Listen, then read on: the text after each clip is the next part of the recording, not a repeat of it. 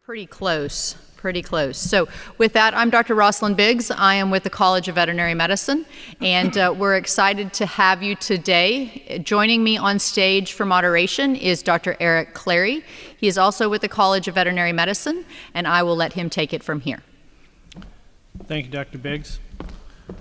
Our first speaker is Dr. Rudra Channapanavara, who will be presenting differential replication and antiviral responses to SARS-CoV-2 and its variant viruses of concern. Thank you, Dr. Clary. Thank you very much for the organizers for giving an opportunity to present our work. Today I'll be speaking about some of the recent work my 10-month-old lab doing at OSU Vet School. We mainly study coronaviruses. Recently, we are working on how these variant viruses are causing differential disease and what is the basis for those. As many of you know, coronaviruses are enveloped positive sense RNA viruses. These are largest known RNA viruses, which have a genome size of around 30 kb. There are now 7 known human coronaviruses. 4 of those, if you don't know, human coronavirus 229E, OC43, NL63, and HKU1. They were identified quite a few years ago. They cause what we call as common cold respiratory illness. And they can also cause some severe infections or severe disease in children, occasionally in elderly individuals and individuals who have compromised immune system. More recently, after 2000s, we have seen the emergence of 3 highly pathogenic coronaviruses. One first of those was SARS coronavirus, or severe acute respiratory syndrome coronavirus. And then in 2012 emerged Middle East respiratory syndrome coronavirus, which emerged mainly in the Middle East, Saudi Arabia, and then spread to 27 different countries.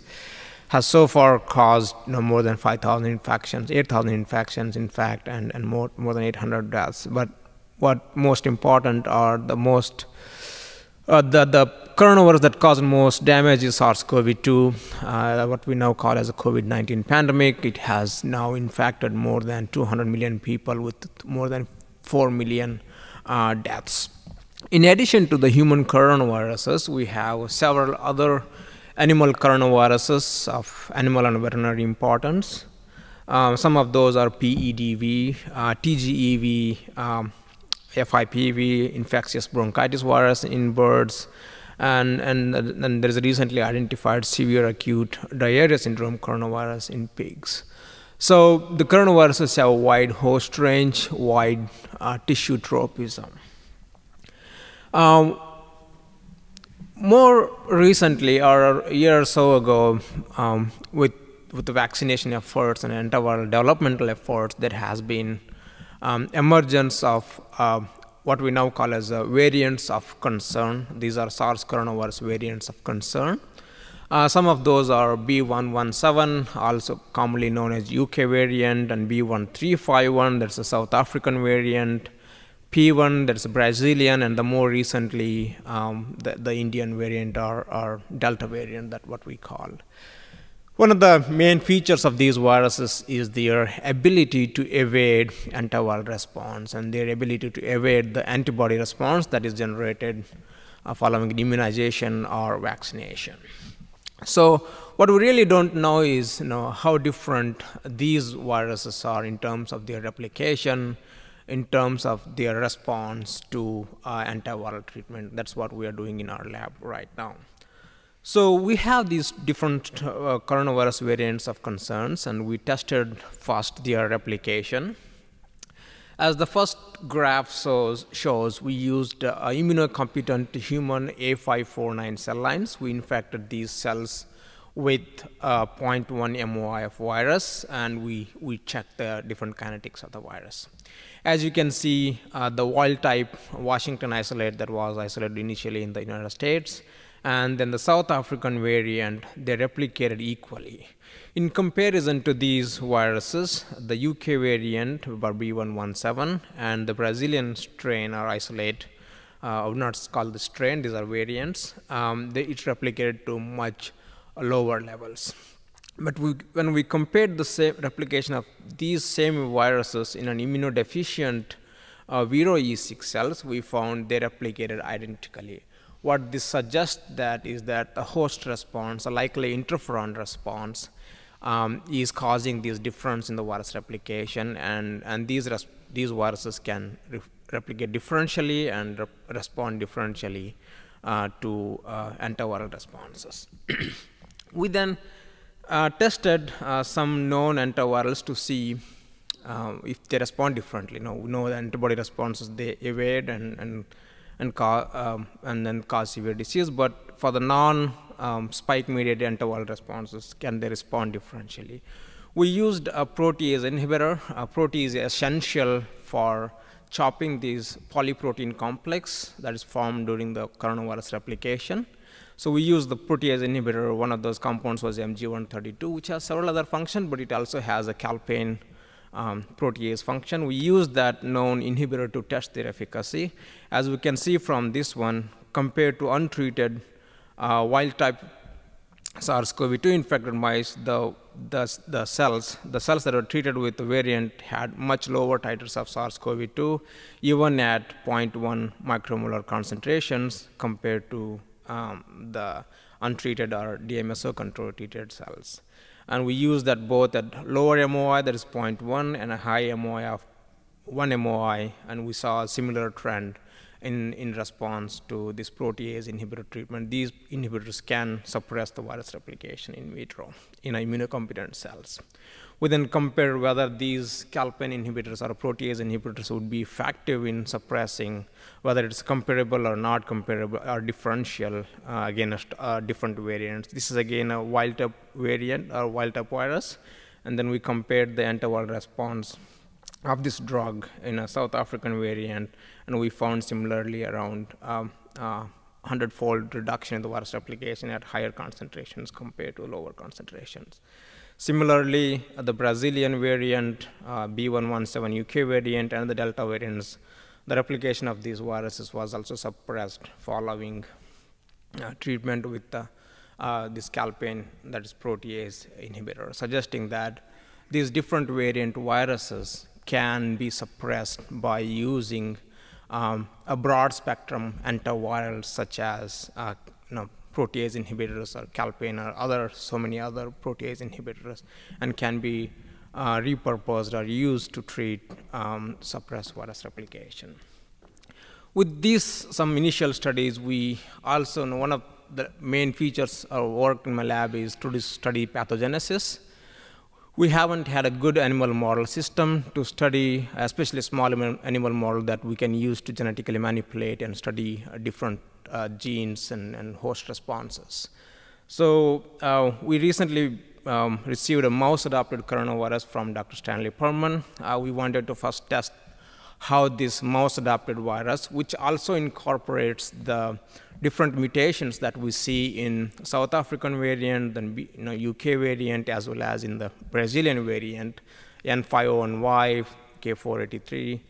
Those mutations are present in the mouse-adapted, making it more relevant virus. We infected, we did not infect or gave PBS, or infected 12 to 14-week B6 mice with mouse-adapted SARS-CoV-2 with the lethal dose that is 50,000 PFUs, and we observe for weight loss, morbidity, and mortality. As you can see from this figure, around 70% of the mice lost more weight than the criteria that we had set for the euthanasia, and 3 of those survived. And as you can see from the survival curves, this mouse-adapted virus can cause severe disease in a standard laboratory mice. This is an advantage because so far we were using what we call as K18 mice. This is transgenic mice. One of the disadvantages of that mouse or system was that there used to be a neurotropic infection, which is not really observed in humans. So this would give a better system to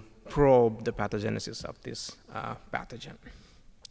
So we also observed what correlates, what are the correlates of protection or pathology. So one of the features that I work on is inflammatory cells, and we observed that increased inflammatory monocyte macrophage accumulation as well as neutrophil accumulation in the lungs of these mice at different days post-infection. And then does it correlate with the lung pathology? And our answer is yes, it does correlate with lung pathology as observed by edema or fibrin deposition to some extent.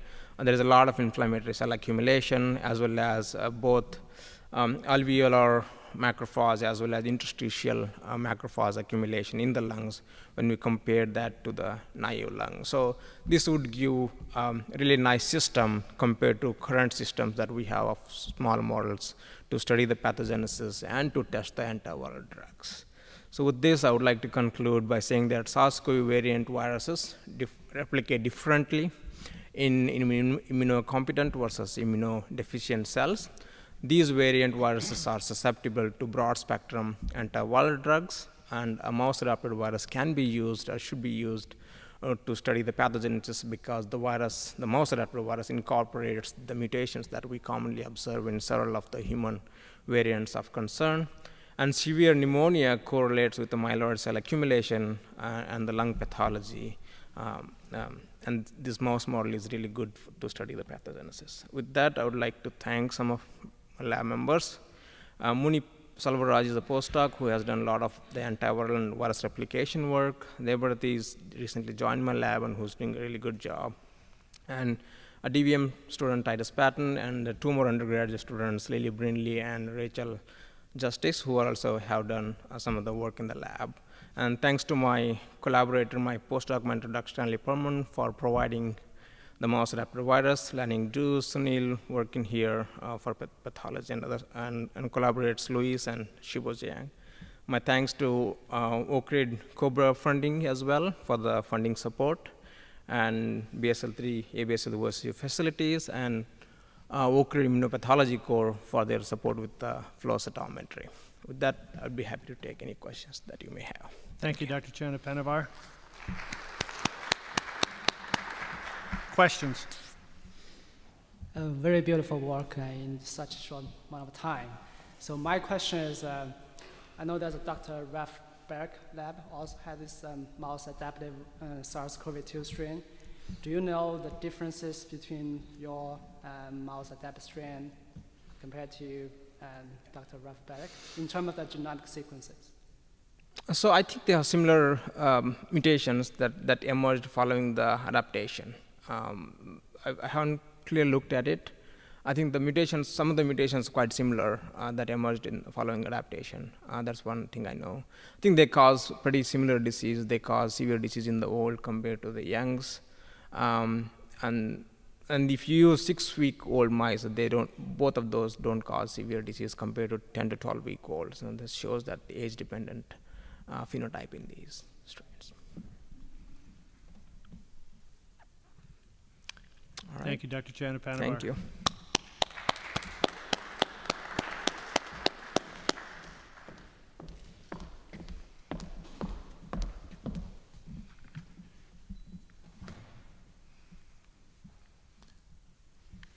Our next presentation is from Dr. Josh Butcher from the College of Veterinary Medicine. The presentation is entitled Utilization of an Exercise Mimetic as a Buffer Against Influenza.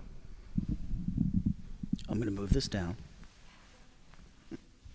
Good afternoon, and good morning or good evening to those of you that joined us virtually and potentially in different time zones. My name is Josh, and I want to take a moment and say thank you to Interact for this opportunity to talk to you about some of the newer work that my lab has been doing, and specifically how we're using exercise mimetics to buffer against viral infection. So a quick thank you to many of the people who actually did the work. So Emily Noonan, specifically, in bold, is my DVM PhD student. She's been instrumental in driving this research forward, and also in driving her own research forward. So if you do happen to see her poster on type 1 diabetes, please feel free to talk to her about it outside.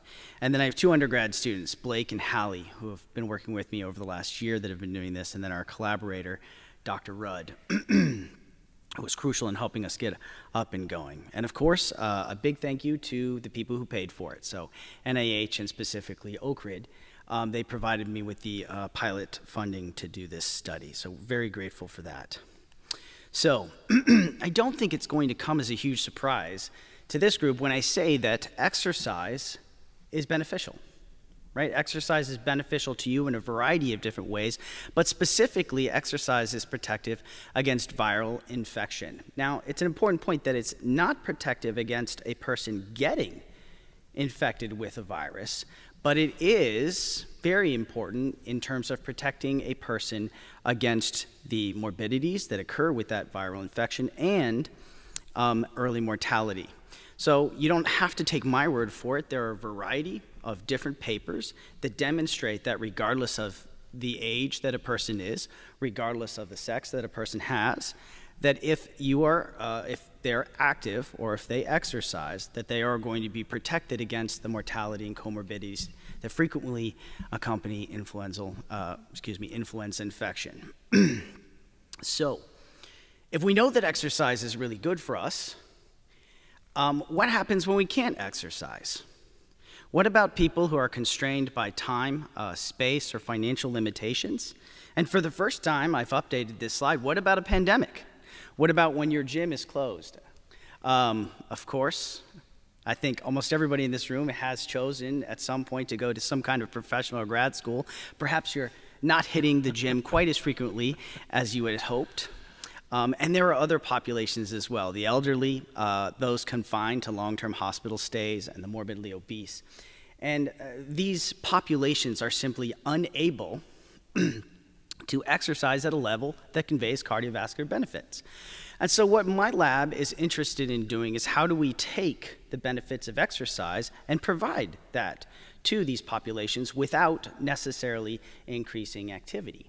So one key thing about exercise is that when you exercise a muscle, it increases both in size, so in mass, and also in function, so typically it gets stronger. So what we do is we manipulate muscle mass, specifically we augment it, we make it bigger, by manipulating a protein called myostatin, or GDF8. So very simply, it's a member of the TGF beta superfamily, and it inhibits muscle growth. So if myostatin goes up in a person or an animal, muscle mass goes down. You can see the specifics of the interaction there on the right, in a nice review by Han and Mitch if you're interested. And for those of you that might be exercise physiologists, when you inhibit myostatin, in most animals, it will upregulate glycolytic muscle fibers. And interestingly, when you look at disease phenotypes, and specifically muscle wasting phenotypes, you see that myostatin is upregulated in a large chunk of them. So aging, obesity, AIDS, and specifically look at the one at the bottom, viral infection. And it's downregulated with exercise.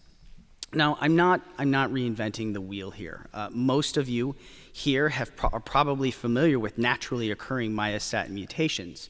So there at the top is the blue Belgian double-muscled cow. That occurs naturally.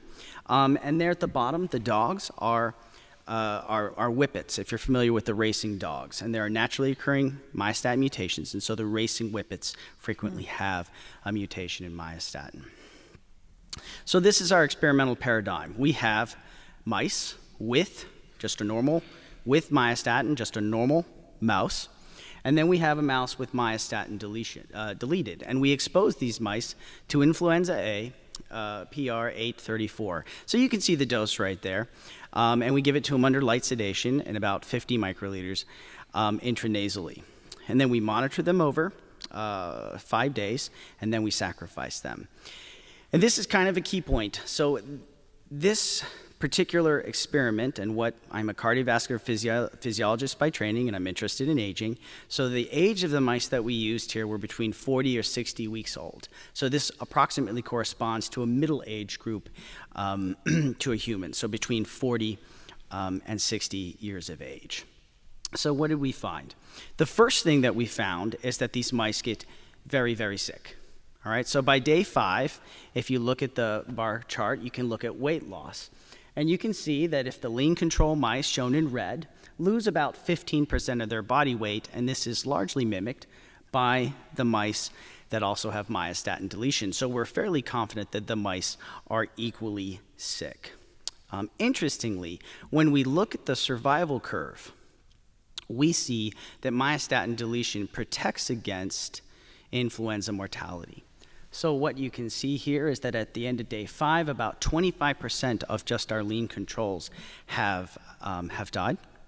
And interestingly, there has been no mortality at all with myostatin deletion.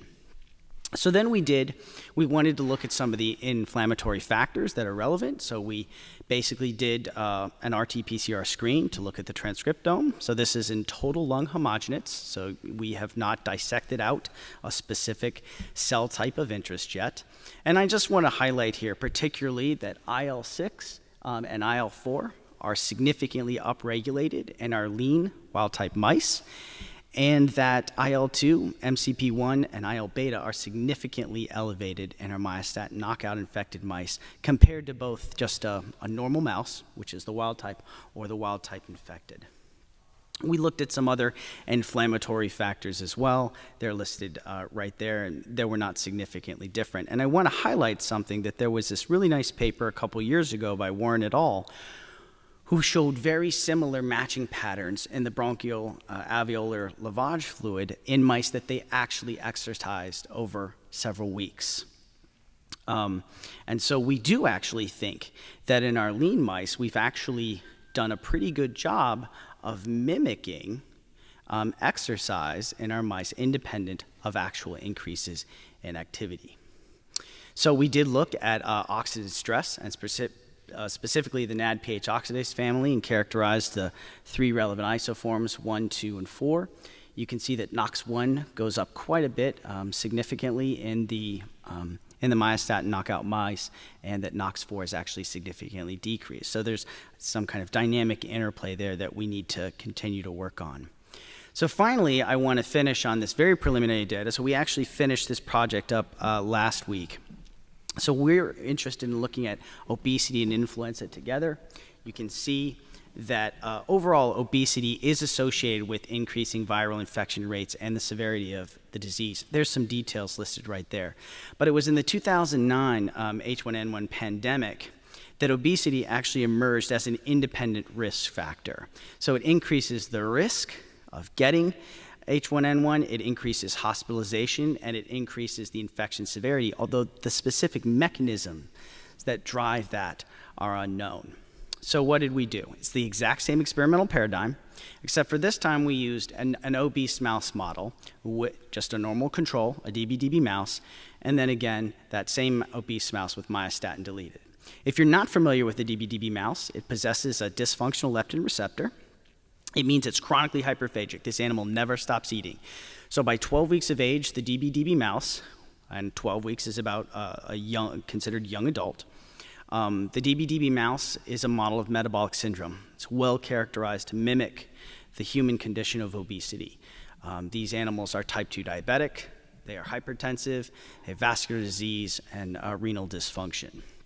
And again, using the exact same middle-aged, we expose these mice to intranasal infection with influenza. Again, we see significant weight loss in both groups. You may notice that it's not quite as much as the lean mice, and I will tell you that the DB/DB phenotype is overwhelming. I've never actually seen these mice lose weight unless they are very, very sick or they're dying. So the fact that we even get between a 5 and a 6% decrease in weight over 5 days, to me, actually tells me that these mice are indeed very sick. And interestingly, you can see it's not quite significant. The P is 0.008, but you can see that we have about a 50% increase in mortality in our obese controls, and that again, remarkably, we have no mortality with myostatin deletion in obese mice. So this should hopefully give you a little bit of an idea of what Emily will be doing next week. But anyway, that is currently where we are at. Thank you for your time, and I will take any questions.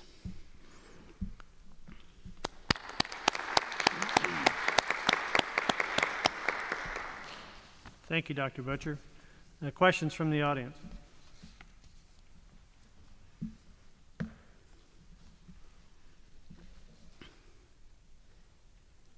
Very interesting talk. I'm fascinated about those findings. So my question is, for those mouse infected by the obese mice infected by the virus, I look at the weight loss is about less than 10%. Do those mouse have other symptoms that cause those mortality? Because I saw the mice die from the infection. Yes. So actually, similar to what Craig presented, when we look at the COAT score activity, the eyes that he developed for the cat, Dr. Rudd also has a similar method of quantifying mouse infection, and so we have all of that. The mice, I'm 100% convinced that the mice are infected. That I don't worry about too much. I will tell you that we give them all the same dose. So the obese mice do, at least in terms of by mass, receive a lesser dose. But I think that would technically be the same way that a human would experience, right? It's not massive. You don't get a bigger dose. Does that answer your question? Okay. You didn't show these on the same slide, but do the obese mice die more readily from influenza than a lean control? It won't be statistically significant just because of the N, but yes, it's about 27% in lean and closer to 50% in obese. One more question. Great talk, Josh, as always. So with the H1N1 knockout mice, you show increased inflammation, increased oxidative stress, right? I'm sorry, with the H1N1 knockout mice? Yes, the infected mice. Oh, you mean the, yes, I'm sorry. Yeah, yes, with the influenza, yeah. Which I think is a very interesting finding. But I'm still struggling, what is the molecular mechanism by which knocking on? That's an excellent question. And the easy answer is we don't know, right? If you look at some of the inflammatory factors, it looks like somehow we've changed the immune response. Specifically, it looks like the T cells are somehow better protecting against influenza. We haven't specifically narrowed it down to a T cell. That study's probably coming up next. The other aspect of, and I think you know this because I know what you study, Dr. Lacombe, is it glucose? Does being able to better utilize glucose allow you to better protect against viral infection? So in that case, we do know that these, myostatin knockout mice, either lean or obese, have this very large metabolic sink. They are not diabetic, and they are highly resistant. As you've seen some of the data, they are highly resistant to perturbations in glucose. And so the question is because does having this larger metabolic sink allow for better utilization of glucose, and does it end up preventing against some of is that the link for preventing against the severity of influenza infection? Likely plays a key role. We can talk about that further later. Yes. Very good. Thank you, Dr. Butcher. I look forward to getting my exercise by pill soon. All right. Very good. We're going to have a slight deviation in our program. Dr. Biggs will announce here. We want to give our presenters all the opportunity to have a photograph with Dr. Beutler if you so choose. If you would like that, you may go out to the lobby. We apologize. We've had to, again, make a slight change in our schedule, and we apologize to our virtual attendees for that. We'll have a slight break, about 10 minutes. We'll get that taken care of. And don't worry, we'll probably go ahead and speed on through the remainder of the presentations without taking a break later on today. So thank you for hanging with us, and we will see you back in 10 minutes.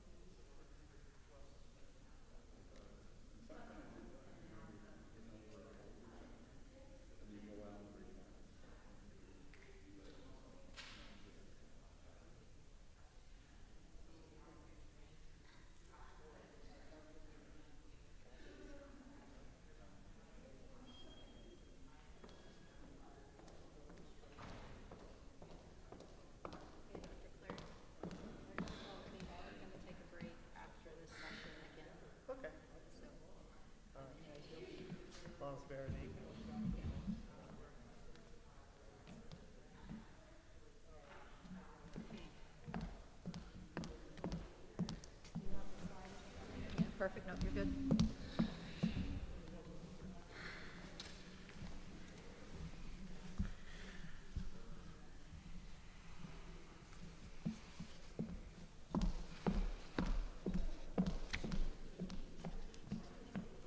They're ready for us whenever you're ready, Dr. Curry. Okay, we shall reconvene now with the next presentation. Before that, I just wanted to say thank you very much to Dr. Biggs just for her excellent work in keeping things organized and also keeping the program moving. So thank you, Dr. Biggs. Our next presentation comes from Kelly Harrison from the College of Veterinary Medicine. Her presentation is entitled Impaired Glucocorticoid Receptor Function Reduces HSV1 Reactivation from Latency. Thank you guys, and thank you to everyone who decided to stay for this afternoon session. Like he just mentioned, today I'm going to talk to you about how impairing the glucocorticoid receptor may have a role in reducing HSV1, or herpes simplex virus 1 reactivation from latency. So herpes simplex virus is a neurotropic double-stranded DNA virus. It infects mucosal epithelial cells and then very rapidly invades the sensory neurons and can travel to the central nervous system. It is one of the more common human viral infections. The NIH estimates that by the time individuals are 65 years old, about 80% of adults in the United States will test seropositive for HSV1. It does establish lifelong infections and causes recurrent outbreaks, and these recurrent outbreaks make it the leading cause of infectious blindness worldwide due to corneal scarification and stromal herpes keratitis. It's also responsible for sporadic encephalitis with mortality rates over 70%, and even when antiviral therapies are applied, there's still long-term neurological complications. There's also a growing body of evidence that HSV1 may be implicated in Alzheimer's disease.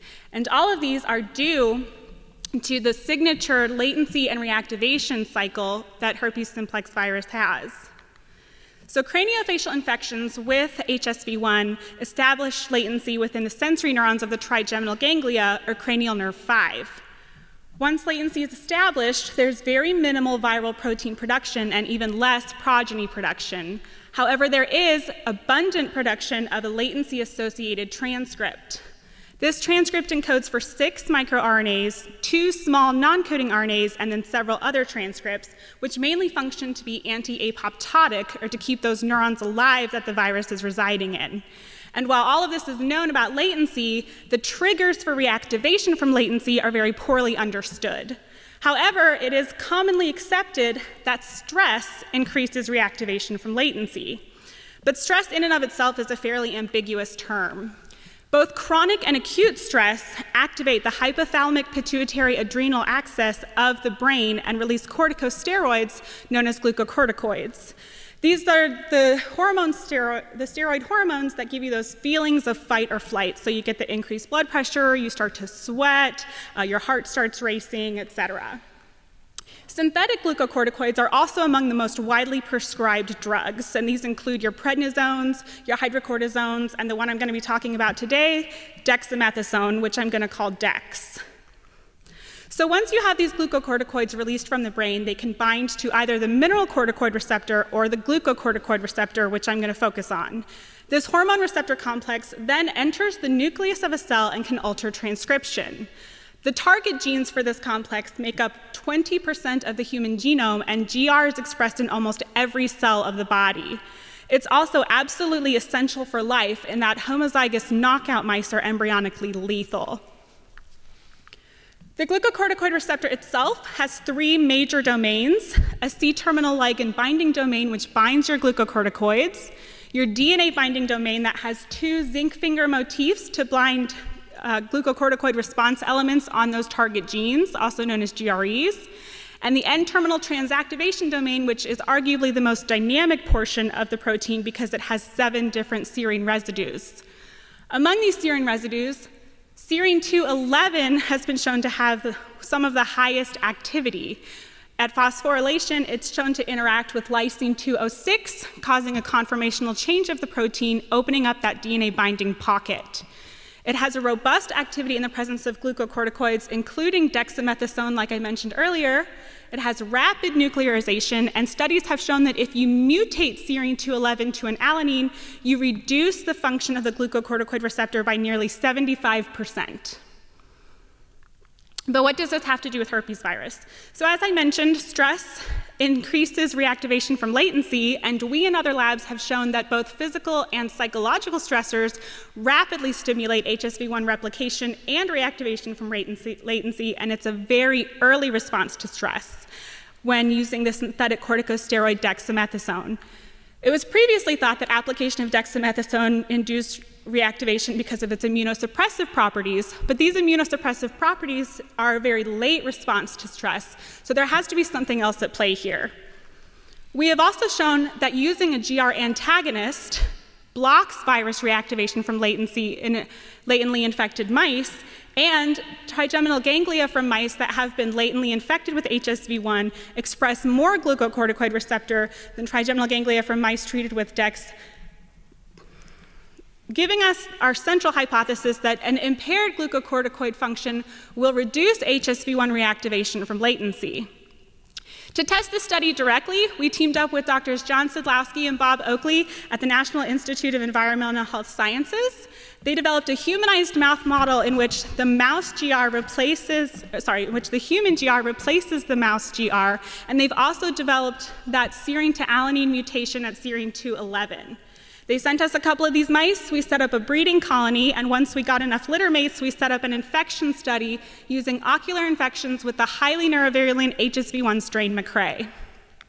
Starting 2 days post-infection up to 10 days, we swabbed the eyes to test for acute virus shedding, roughly until about day 10 and 15. This is sort of the peak of virus shedding and acute infection, and then every 5 days after that, we swabbed the eyes to test for latency.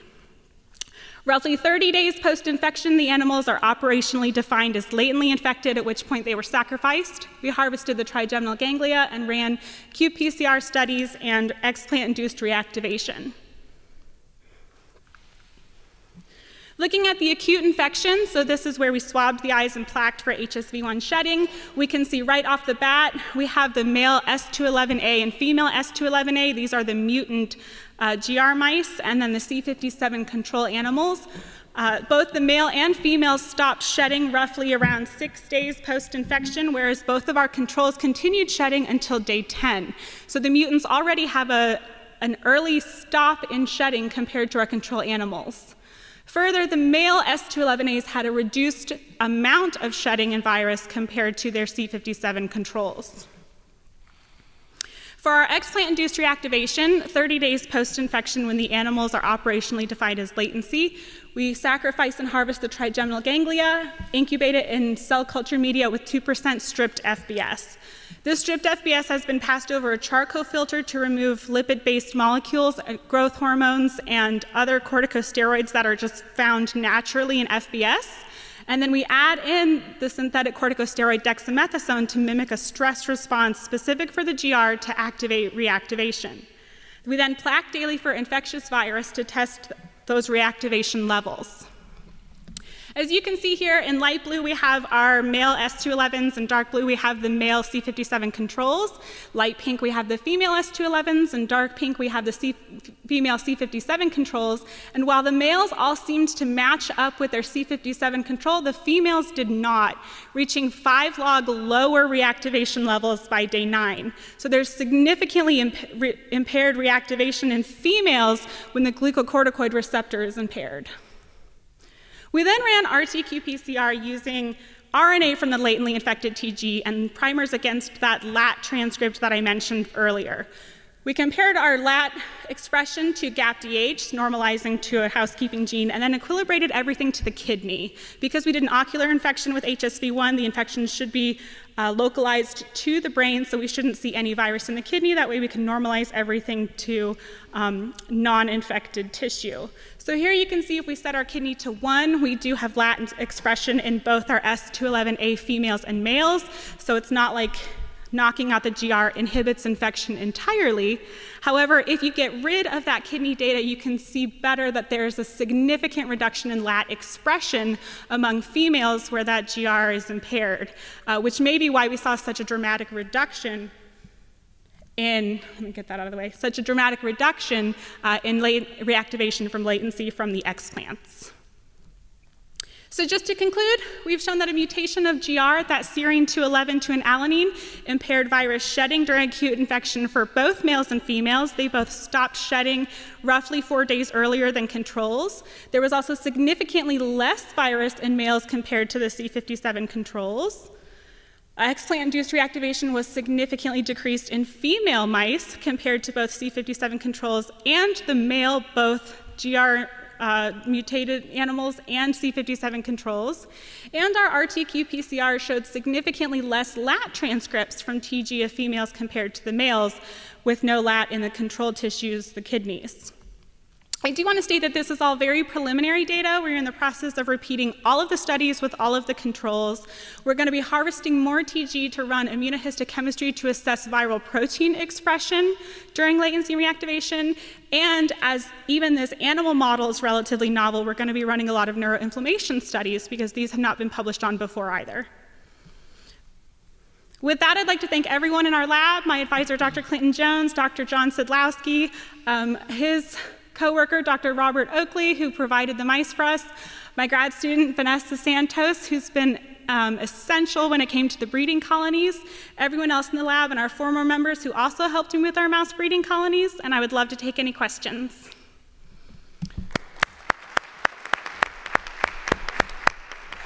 Thank you, Dr. Harrison. Questions? What intriguing work there, and beautiful talk. Thanks. So your results are consistent with two different scenarios, I think. One in which the latent viruses are dropping out because they're not expressing the LAT. Mm-hmm. So it's not a defect specifically in reactivation, but there just aren't viruses left to reactivate, versus actually a specific defect in reactivation. Can you comment on that? Yes, so I believe your question is, because there's a decrease in the LAT transcript as well, is it potentially that the virus itself is not infecting as properly? Or like once it infects and it goes latent, then it's not surviving. Then it's not surviving. Maybe. Exactly, and that's one thing that we're looking at. So when we harvested the trigeminal ganglia this time, we collected everything for RNA. We also tried to isolate the DNA as well to make sure that there were equal levels of viral DNA there to make sure that it's not a clearance of infection. Unfortunately, since everything was collected in Trizol, my DNA recovery wasn't as good as it should have been. So again, when we repeat these studies, we're gonna separate things out a little bit better. That way I do get that DNA. If we run just regular endpoint PCR on the cDNA generated from the RNA, there's still the glycoprotein Bs and things like that. So it does appear that there is still virus there. The question as to whether there are equal levels of virus reaching latency or whether some of it is being cleared still needs to be answered.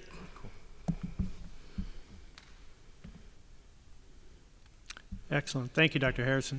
Thank you.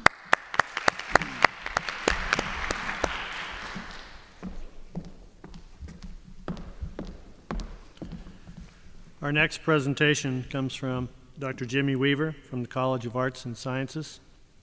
The title of the presentation is The Development of Contra-Thermodynamic Catalysis, Applications to Photoclick Reactions and Unfavorable Isomerizations. Thank you very much. Can you guys hear me okay? All right. Okay. Well done. And I'm from the Department of Chemistry as well within the College of Arts and Sciences. So if anyone had any concerns that their talks weren't applied enough to be part of this, I should be able to help you put that fear to rest. And hopefully you guys will still be awake in the end of my 13 minutes. But first I should thank the Interact committee for this opportunity to get to talk to you. I've had a number of really enjoyable conversations today that I look forward to following up on. So, you may ask, why is an organic chemist here? And this talk. And I would argue that, at the heart of almost every scientific discipline is chemistry, and the need to make molecules.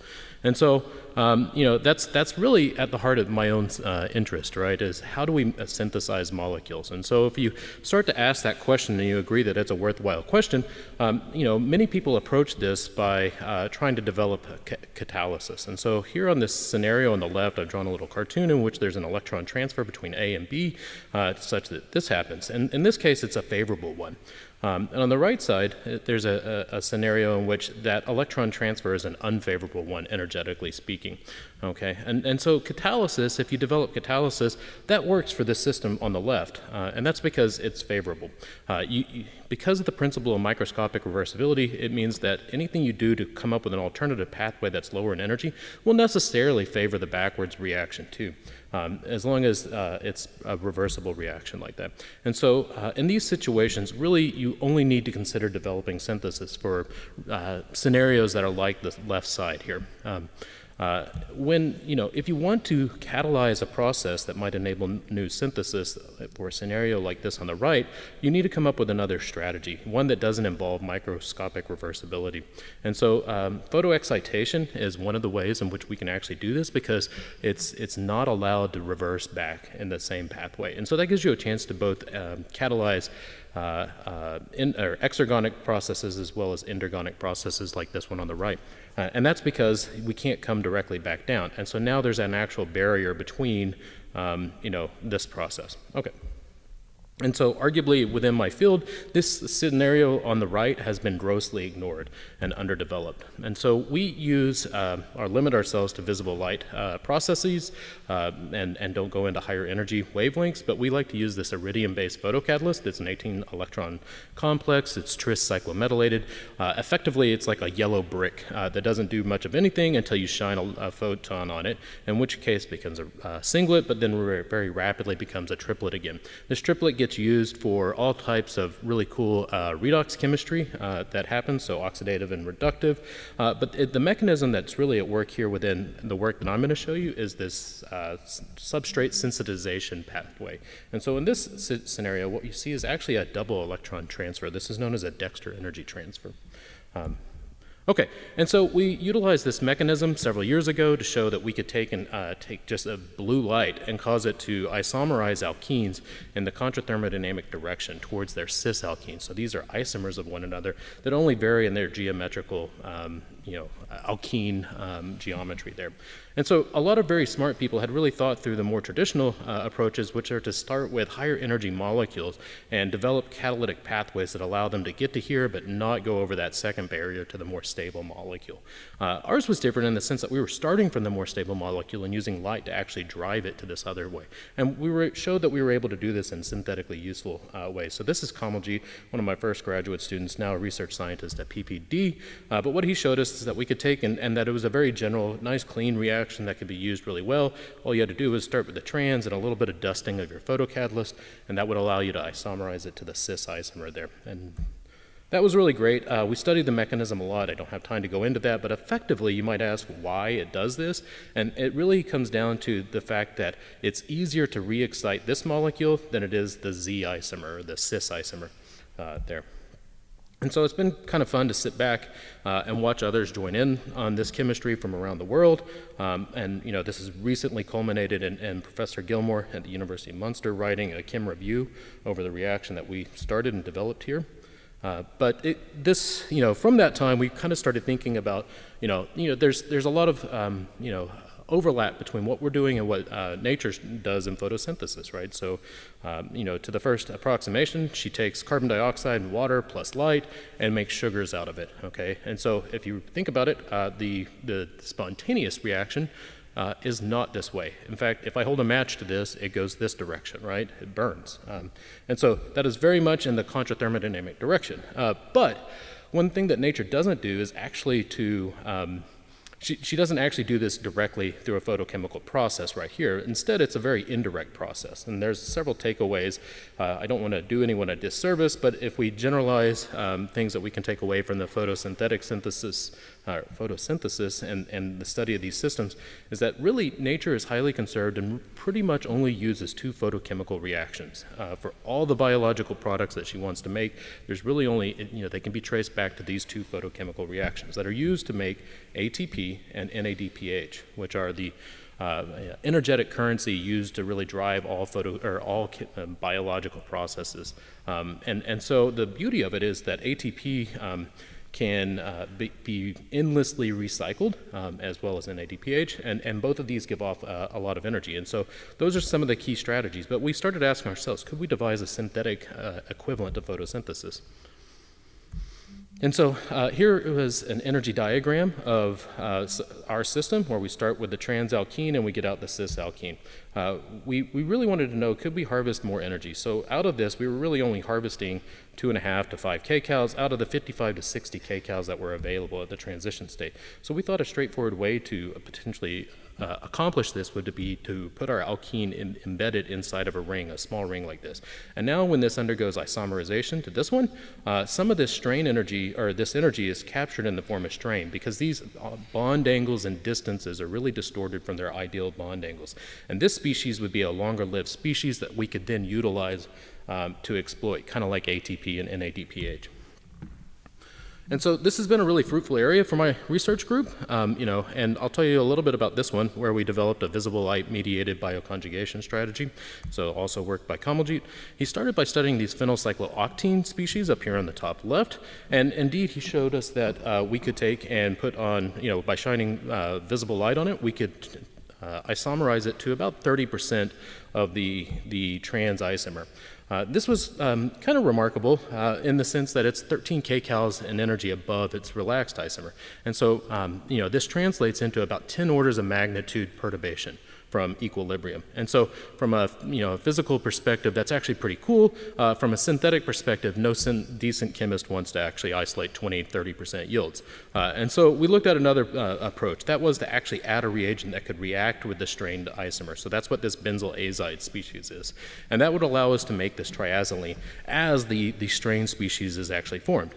That actually worked. We were able to consume the entire thing in 3 to 5 days. So then we said, what if we make it a smaller cycle? It should be more strained.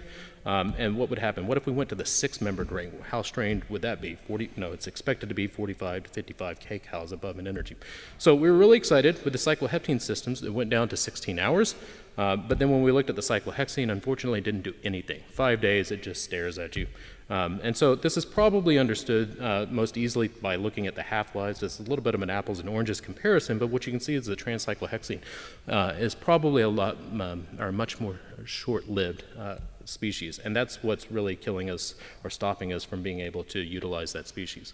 Okay, so of the cycloheptene system that reacted to form these triazolenes, there was about a considerable amount that formed this other byproduct, this 2+2 product, which I point out only to say that this is kind of a unique reaction that is enabled by making these strained alkenes. So normally a 2+2 is a forbidden process, or at least that's what it's said to be. But it turns out because these alkenes are so strained, and because they sterically are actually more accessible than you might expect, they can get to this really contorted configuration that they have to be able to undergo rearrangement. Okay, so we were able to show this. It was a pretty cool example, synthetically fairly useful. We were able to take one stereo center here and use it to control 6 contiguous stereo center, which is kind of an accomplishment, so to speak. Okay, but back on task to talking about the bioconjugation stuff. So, I've talked to a couple people today about this idea that want to be able to look at their biomolecules. And so one of the strategies people do is to put an azide in their molecule through site-specific mutagenesis or something along these lines. And then these things can go along for the ride. And then when you want to know something about your biomolecule or pull it down or do any other type of fun reporting that chemistry can enable us to do, you need a way to react selectively with that. And so this is this bioorthogonal click chemistry here. And so the strategy, though, to get this to happen, because this is usually part of a very large molecule with slow kinetics, is to strain the alkyne and perpetually make it more and more strained. And so for 10 years, Carolyn Bertossi and people like her worked on making more and more strained alkynes. The downside to this is that the more strained your alkyne becomes, the more difficult it is to handle this molecule. And so that's inherently a severe limitation. They don't really like to talk about that. So we began to ask ourselves, could we develop a photocatalytically activated coupling reagent that we could use? There were a lot of potential advantages, but there were also a lot of potential disadvantages or challenges that we would have to overcome. Long story short, I wouldn't be telling you about it if we couldn't overcome them. Here is a little summary of what has actually been done. And so we're not the first ones to say, let's use light to make a reactive intermediate. And so there's been some work by Lin and Popek and Joe Fox. This one even reaches into the visible region, and so that's great because it isn't destructive. But our system was a little different than all of these, and that's because in all three of these systems, what's happening is effectively you're creating a reactive intermediate that has no outlet. So effectively you're letting the lion out of the cage. If it doesn't find its reactive partner, something's getting consumed in this process. Ours is a little different in the sense that, yes, we use light to strain it, but it also has a way to relax back down to the unstrained, unreactive form, and effectively just gives off a little bit of heat to the solvent. That is, if it doesn't find the coupling partner that you wanted it to react with. And so that makes it really unique in that regard. Okay, so we studied this system, and I don't really have a whole lot of time to go into that, but it evolved from the phenylcyclohexene into this benzocycloheptene, where this ring is fused to the other ring. And it turns out that this was a much better substrate, and it was much better, but for all the wrong reasons, or at least not the reasons I thought it would be better. Fortunately, I had computational colleagues that were able to help me understand why it was working better. So that's science for you. But long story short, it also fortuitously didn't have that 2+2 problem that I had mentioned earlier. Here is a crystal structure. Here you see the benzyl group, that's this group right here, and then the 3 nitrogens along there, and then you see the trans relationship there that you see right there. And so this is definitely coming from the trans benzocycloheptene that's formed in situ.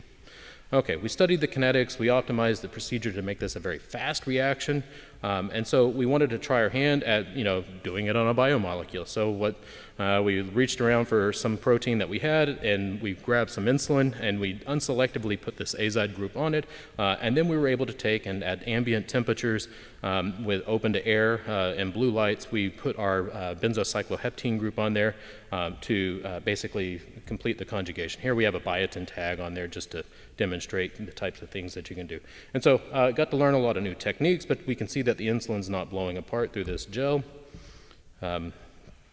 And we followed that by mass spec. Okay, I told you that cyclohexene didn't work. It just stared at us. So this is work by a recent graduate, John Day, who questioned whether it was a matter of not forming the trans cyclohexene, which is what kind of textbooks suggest is not possible, or whether it was a matter of we couldn't react with it fast enough. And so he moved his nucleophile onto the molecule, so that should speed things up. At least that was the thought. And long story short, it actually does work, and it works really well. And so this is actually kind of remarkable because this really enables new types of chemistry to occur. So normally, if you were to just take an acid and try to, catalyze this oxygen bond adding to the carbon bond here, you would just see elimination of the hydroxy group. So it wouldn't do the chemistry that you would hope it would do. Instead, by going through a transcyclohexene, we actually cause this alkene to become more basic in the acid-base sense than the alcohol group. And so we're changing the nature of the polarization, or what's an Oompa-Long type reaction there. Let's skip over that for now, for time's sake. Okay, the real takeaway here, and this is a busy slide, I apologize, especially for the amount of time that I have to spend on it. If you want to react with a cyclohexene, a trans cyclohexene, the real key to this is that you've got to overcome that short lifetime. It's best if you can have something that is already interacting with it. And so formic acid in this case is basically already coordinated to it when it's basically born. And so by having it already there, it's able to protonate it before it has time to relax to anything else. Okay, more recently, we've continued kind of investigating what happens when you make these highly strained molecules. We moved our alcohol group over simply 1 carbon, and then other kind of crazy stuff happens. We like this because these are very easy to make starting materials through a classic process. And so this is work by Rokaya, who's now a PhD student at UNC, and Eric Lance, who just finished with his master's here. But effectively, we take this molecule right here, which has 1 vinyl signal, and we get another molecule out that has the same mass, but if you look here at the proton, what you see is that it has 2 vinyl signals, and so we were a little perplexed by that. So it turns out that we're breaking this carbon-carbon bond right there, and it is that's an unusual reaction, to say the very least. An unactivated carbon-carbon bond doesn't usually really do this, but it shows how we can take classic chemistry right here and then add light to get it to go in a whole nother direction that we've never actually been to before. And so, let me finish up here. Let's talk about it. So, in the big picture of things, what we want to do in synthesis, the last 200 years or so, chemists have been figuring out how to do synthesis really well. But what we always do is start with energy-rich molecules, and we work towards more complex molecules. You go down this energetic staircase. But what we're really trying to do is kind of mimic nature and what she's done over the last 5 billion years, and work the other direction, where we take energy-poor molecules and build sophisticated molecules out of that. And so this could really upend how we do synthesis and how we think about things, how you think about carbon dioxide, for instance, as that would now become a really valuable entity. So, the keys to doing this, as I see it, are capturing visible light energy, converting it to usable energy, and converting coupling reactions and energy schemes together, where we figure out how to mimic ATP's consumption, and then ultimately recycling those species. And so it's really the last two where I think all the work is, still is to be done. But that's kind of our vision for where we're going with this, and hopefully, well, stay tuned. Hopefully there's a lot of work in this direction over the next few years. But with that, I need to thank my group, and they're the ones that do all the hard work. I just get to talk about it, and thank funding agencies, especially the NIH, which has funded us through 2 generations now. And so I'm very grateful for that, and for all of you guys for your attention. Anyway, I'm happy to answer any questions. Thank you, Dr. Weaver. I will say I'm sure everyone in the room values the collaboration across disciplines, and a very great thing to have a chemist in the room. Thank you very much. Are there any questions? If not, we'll move on to our next speaker. Thanks. Thank you, Dr. Weaver.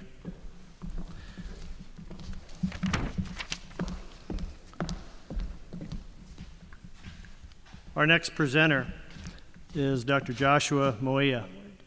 The title of his presentation is Validation of a Novel Atom T513 Substrate to Characterize Patients with Thrombotic Thrombocytopenia Purpura.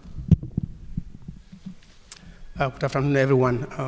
First, I want to thank you, the Interactive Symposium Committee, for inviting me to come and present some of the work that we are doing in our laboratory. Again, I want to introduce my lab at Center for Health Sciences in Tulsa. My laboratory focused on thrombotic and cardiovascular disease. So today I'm going to talk about some of the work that I started at Washington University School of Medicine before I moved last year to Tulsa. And we tried to seek FDA approval for Adam TS13 activity assay for clinical use. Let me do introduction about Adam TS13. Adam TS13 is a plasma enzyme with a protein structure shared among the Adam TS family. Adam TS is acronym for endosencrine and like metaprotease with the thrombospondin type 1 lipid. And that's the structure. You can see that the structure, there's metaprotease, thrombospondin, and we have thrombospondin, and then we have the sencrine. And there are 19 members of this family, so this is member number 13. So this is the Adam TS13 is not a zymogen, it's active, secreted, and it's dependent on zinc and calcium ions. So what's the function of Adam TS13? There's only one known biological substrate for Adam TS13, and that substrate is von Willebrand factor. So this cartoon shows that something that affects everyone. So if there's a vascular injury, we bleed, and then all of a sudden we see that there's a repair on our wound. So what happens is that von Willebrand factor tethers platelets at the sites of vascular injury, and then that causes, that initiates the congestion cascade to form vibrant clot or plug. So we see that the endothelial cells, Adam TS13, and you can see that there was that VDAF-A platelet aggregate. So what happens if the function of Adam TS13 activity is impaired? So this cartoon shows that Adam TS13 regulates VDAF-F platelet aggregates. On the top here we see that it can be able to fragment the VDAF-F platelet aggregates. And if there's no Adam TS13 activity, we have this VDAF-F aggregates or clots. And that's what we call that causes what we call microvascular thrombosis or TTP. And the simplest way to find about Adam TS13 activity is just to get pure VDAF-F and subject it to healthy plasma proteolysis. On the top there, we can see that VDAF can form monomers and can be reduced to a monomer by ADAMTS13. In patients with the TTP, which is something that I'm going to introduce the next slide, we see that if you subject VDAF proteolysis to the VDAF, it will be, you can see that the monomers are reduced to monomers, and therefore those patients have low ADAMTS13 activity. So what is TTP? This is I know most people, this is kind of a new term. So TTP is a disorder of von Willebrand factor proteolysis. Classic pendant of this disease is microangiopathic, hemolytic anemia, thrombocytopenia, neurologic dysfunction, renal disease, and fever. And you can see this is a blood smear, and you can see this is a fragmented red blood cells. They push through themselves through the blood clots. It's a very rare disease, 4 per million incidents, strikes mainly young adult women. If not untreated, it has mortality rate of more than 90%. So the TTP can be classified two types. There is acquired, and then there is congenital. Congenital is hereditary, acquired is autoimmune, whereby the body produces antibodies that attack or impair the function of ADAMTS13. And I come down to the diagnosis. The diagnosis, both acquired and congenital, is the ADAMTS13 deficiency, less than 5%. But also for the acquired TTP, we're also looking at the inhibitory autoantibodies. Both have a low platelet number. The treatment is quite different. Congenital, we have plasma infusion, and we have recombinant human ADAMTS13. Right now, it's in phase 3 clinical trial. Acquired, there is more complicated therapy like plasma exchange, rituximab, capivasertib. And because of time, I won't be able to go to those the treatment options. But now let's come back to the diagnosis. I said that ADAMTS13, especially the low activity, correlates with the diagnosis of TTP. So when it comes to von Willebrand factor, it's also a multi-domain protein like ADAMTS13. And there's only one domain that I'm going to focus, that is A2, because it contains the cryptic bond that's cleaved by ADAMTS13. And scientists have taken advantage of this bond by getting a peptide, which we call VW73 peptide, and it contains this tyrosine methionine bond, which is cleaved by ADAMTS13. And this peptide has been adopted for either for LISA or FRET, and I'll be talking about FRET many times. FRET is fluorescence, resonance, energy transfer. So, so there are a number of acids that have come for LISA or FRET based on this peptide. And I'll be talking mostly on FRET-based assays.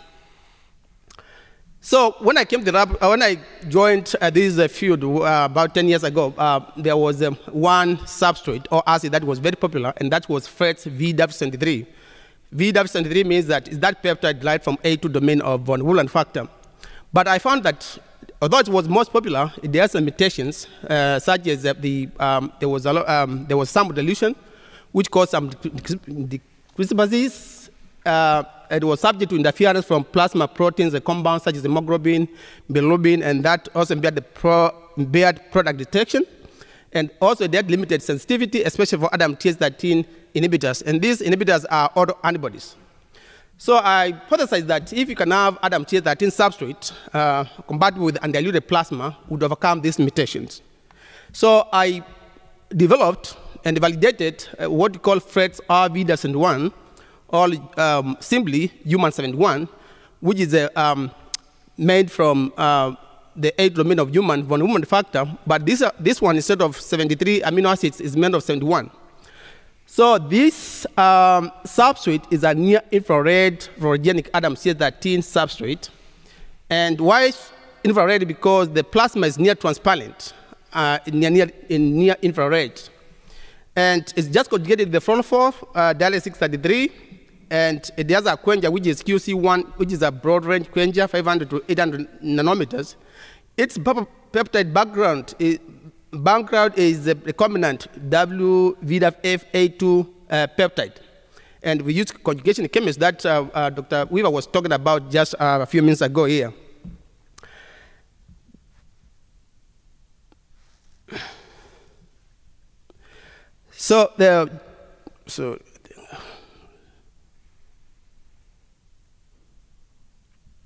Sorry about that.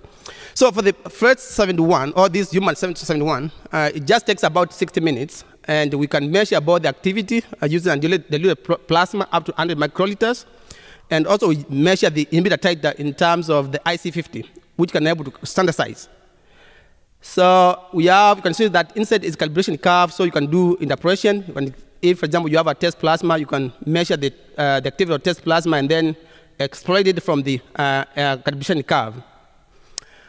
And we have done this human 71 for validation and everything, and I've used this 71 to screen patients with who are suspected of TTP at Washington University School of Medicine between 2012 to 2017. And we found that only 1 in 4 patients had TTP. So the rest did not have, because they have the other materials that did more than 10%. So, but today I'm not going to talk about this particular substrate, that's human 71. I'm going to give you something else a little bit, because this was we found it from something very different, because we were trying to do something storage function of other materials that in activity from other species. So from this, I want you to focus just the first 2 peptide. This is human 71, and then we came to find that there's also a peptide or substrate made from Cardo von Wundern factor A2 domain. So Cardo first 71 or Cardo 71 differs from the human 71 by 13 amino acids. So what's very unique about this Cardo 71 compared to human 71, which we showed that it was working quite perfect. We found that if you normalize the activity of plasma atom TS30 from different species, for example, rat, sheep, mouse, and human, and humanize using the human 71, we found that some of these animals, which are of great interest in our research, they cleaved human 71 very poorly.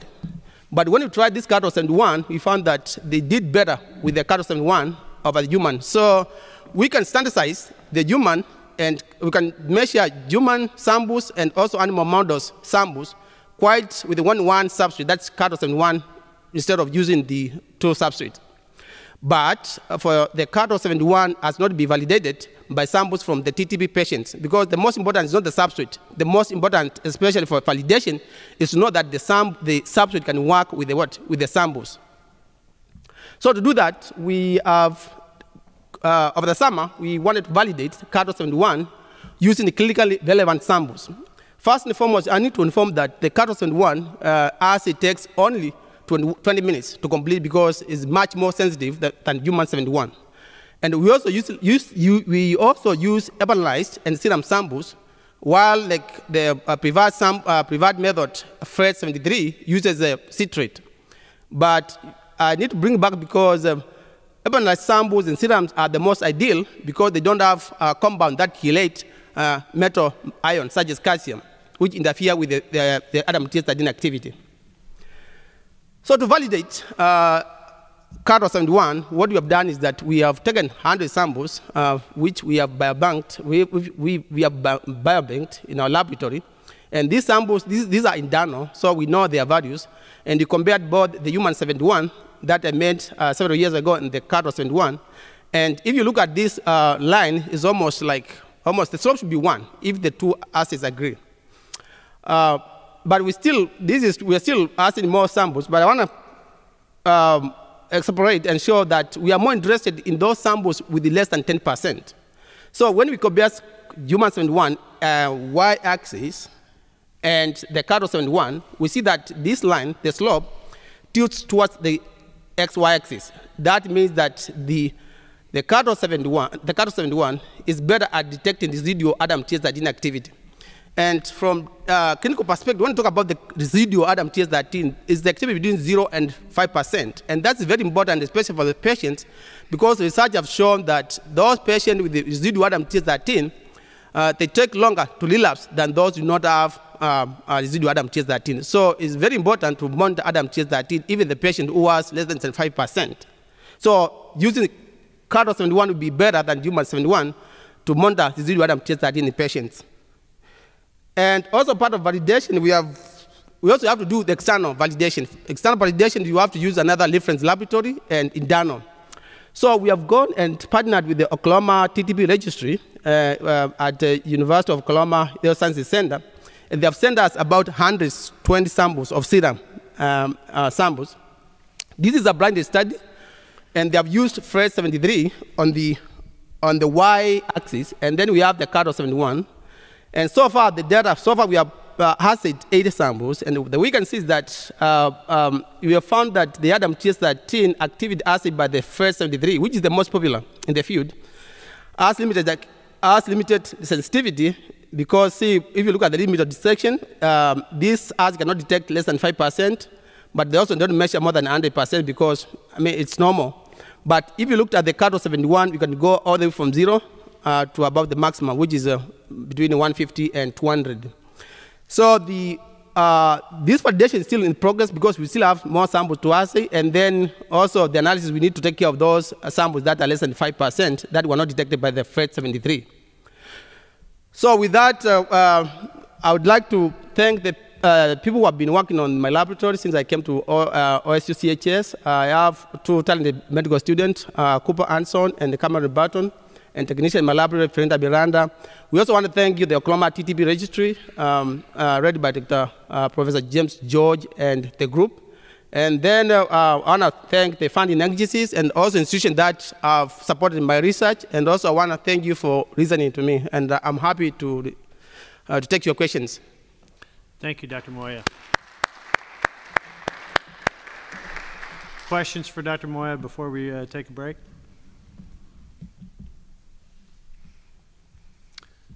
Very good, thank you. Dr. Biggs, we have a break, is that correct? Yes, sir, we're going to... Thank you. Thank you. Apologize. Thank you so much. For that. Yes, we are going to have a 10-minute break at this time. At this point, we need all our poster presenters to meet in the East Lobby. Again, all poster presenters need to meet in the East Lobby for interaction with the judges. Additionally, I want to remind everyone that we will have our awards ceremony at the conclusion of today's presentation in the West Lobby. You need to check those name tags for drink tickets, and if for some reason you didn't get drink tickets, you can visit with those at the registration table to get that resolved. We did also want to give an update on parking. There were a handful of vehicles that received a citation even though they had a parking pass in their window. So if that is the case for you, if you will send us an image of your citation to interact@okstate.edu, we will work to help you get that resolved. So with that, we will see you back in 10 minutes, and we will conclude with our fourth and final session for the day.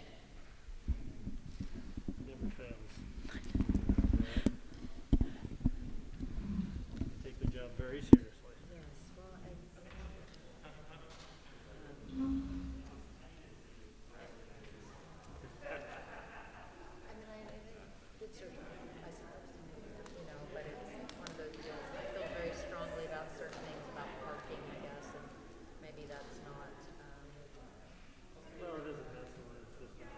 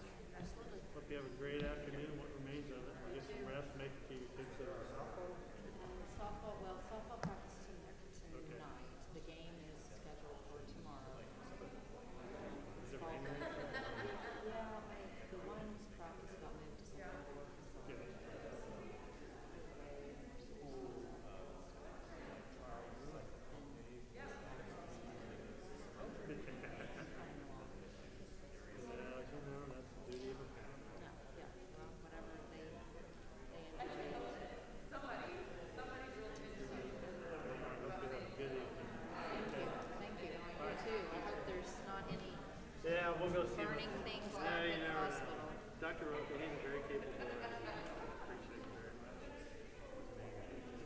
Hold it down the floor. Get back as soon as we get going. It's good. It's good. But, Good to see you.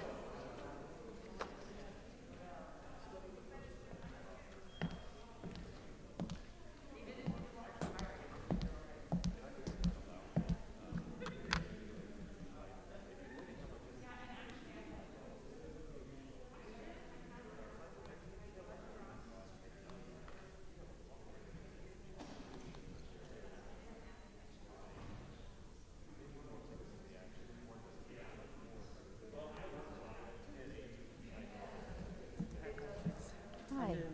Yes, sir. Yes, sir. Okay. So, is that presentation mode okay there for you, or would you rather have what will be on the screen duplicated? It can look like this, or it can look like... This one is okay. This okay? Okay. So this will move it forward. This will move it back. And if you would like the pointer, I'm going to leave it down here in the left-hand corner. Just kind of keep an eye on that. If you use it, I like to drag it back down there to the corner. Otherwise, if you like da-da-da, and then it's like there's a random red dot in all your slides. And if you don't care to use it, you can just click over here. Don't start until Dr. Lacombe introduces you and your title, which will be very brief. And then on questions, if we have any questions from the audience, if you'll repeat that question, it helps the virtual audience stay kind of in step with what's going on here. Anything else I can do for you? Okay, I'm going to step out to the restroom. I will be back, and we'll get started, I don't know, 7 or 8 minutes from now. Okay, perfect. Thank you.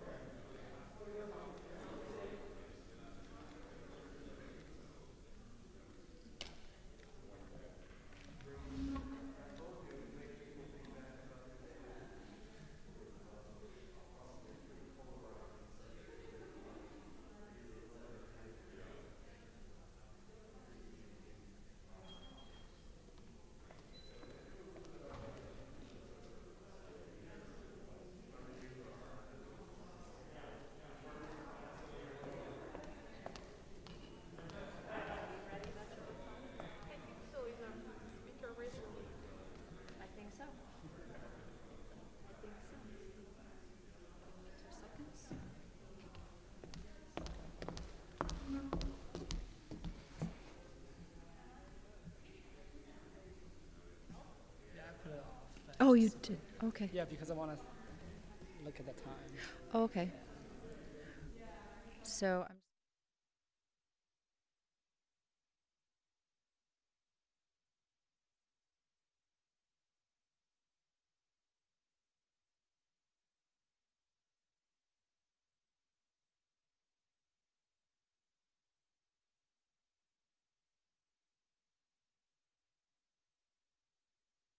We are going to go ahead and get started with our fourth and final session of the Interact Symposium for the day. I'm joined on stage by Dr. Veronique Lacombe from the College of Veterinary Medicine. Will assist in moderating this final session, and I will turn it over to Dr. Lacombe. Good afternoon, everyone. So we're starting a fourth session. Good afternoon, everyone. So we're going to start a fourth and last session, and I'm sure we're going to have some exciting talk that we had since the beginning of this Interact Research Symposium. So our first speaker is Dr. Dang. He's an assistant professor in the Department of Physiological Sciences at Oklahoma State College of Veterinary Medicine, and the title of his talk is Coronavirus Endoribonuclease Mediate Evasion of Host Cell Antiviral Defenses. Dr. Dang? Thank you for the introduction. Good afternoon, everyone. Thank you for being with us. Like Dr. Lacombe said, during this pandemic, I heard a lot of people, even our news media, talk about interchangeably use the terms of coronaviruses and COVID-19, and they think COVID-19 is the coronavirus is the COVID-19. As my colleague, Dr. Rudra Channapanava talked about earlier, there are many coronaviruses, and so far there's been 7 human coronaviruses been found that cause like SARS, MERS, and common cold. Coronaviruses also infect various animals, including cows, pigs, chickens, as well as our pets, and laboratory mice. And coronavirus also exists in the nature. And the bat, I think that's the major reservoir for the zoonotic coronaviruses. And the SARS-CoV and the SARS-CoV-2 are very likely came from bat coronaviruses. And based on their genetic similarity, there are 4 genera of coronavirus: alpha, beta, gamma, and delta. Remember, this delta is not a delta variant. They can infect different organs. They can cause pneumonia and diarrhea. And my lab is interested in understand how coronavirus replicate inside the cells and cause disease. Our goal is to identify viral target that for antiviral drug development and vaccine development. So toward this goal, we want to investigate how coronavirus interact with the host cells, particularly how the virus antagonize the host innate antiviral immunity. So I have a super simple cartoon illustrate this offense and defense process. So simply the virus binds the cells, releases its genome to inside the cells. Then the positive sense RNA genome can transcribe to make negative sense RNA. And those negative sense RNA will be transcribed to produce more positive sense RNAs. In general, those RNA molecules will be easily detected by host sensors and mount the robust host antiviral responses. Well, as a successful organism in the Darwin evolution theory, those viruses must evolve very variety of tactics to counteract this host antiviral responses. The central question is here: what the viral protein counteract the host antiviral system? And today I'm going to tell you one of those proteins that can inhibit host and antiviral responses. This protein is called NSP15. NSP15 is a non-structural protein encoded by this virus here. And this protein has a viral endoribonuclease activity. It can cleave the uridine nucleotides of the RNAs, and is highly conserved among All the coronavirus has this enzyme. Initially, we thought this enzyme must be important for viral replication, for the viral RNA synthesis. But interestingly, we found it's not. And initially, I made a couple of mutant virus that express the endo-U doesn't have this endo-U activity, and using reverse genetic system. So basically, this virus, this graph shows the replication kinetics of the virus, the mutant virus, colored in red. And as you can see, the endo-U mutant virus replicate as well as the wild-type virus. But interestingly, when the wild-type macrophages infect the mutant virus, the replication of the mutant virus significantly impaired in those cells. And this data together indicate this loss of endo-U activity associated with the impair of the viral replication, and suggests the NSP15, this endo-U activity can prevent the host interferon response. So to test that, I took the macrophages, infect the mutant virus, and look at interferon alpha RNA level. As you can see, at various time points, you can see the mutant virus infect cells has induce much more interferon alpha, as labeled in the red. And this RNA qPCR data also confirmed with the ELISA data, which show the interferon R protein level much higher in the mutant virus infected macrophages. And we further found out this interferon response is MD5 molecule dependent. So when the MD5 knockout macrophage infect this virus, it doesn't produce interferon. So this data suggests the endo-U activity mediated interferon response through the MD5. MD5 is a double-stranded RNA sensor. And so we question this, what's the mechanism? How does endo-U antagonize the interferon response? So we came up with this model. So the virus, the positive sense of our genome, has a very long poly A tail, and is transcribed by the viral RNA-dependent RNA polymerase to produce a negative sense RNA with the virulence of the poly-U sequence at 5' end.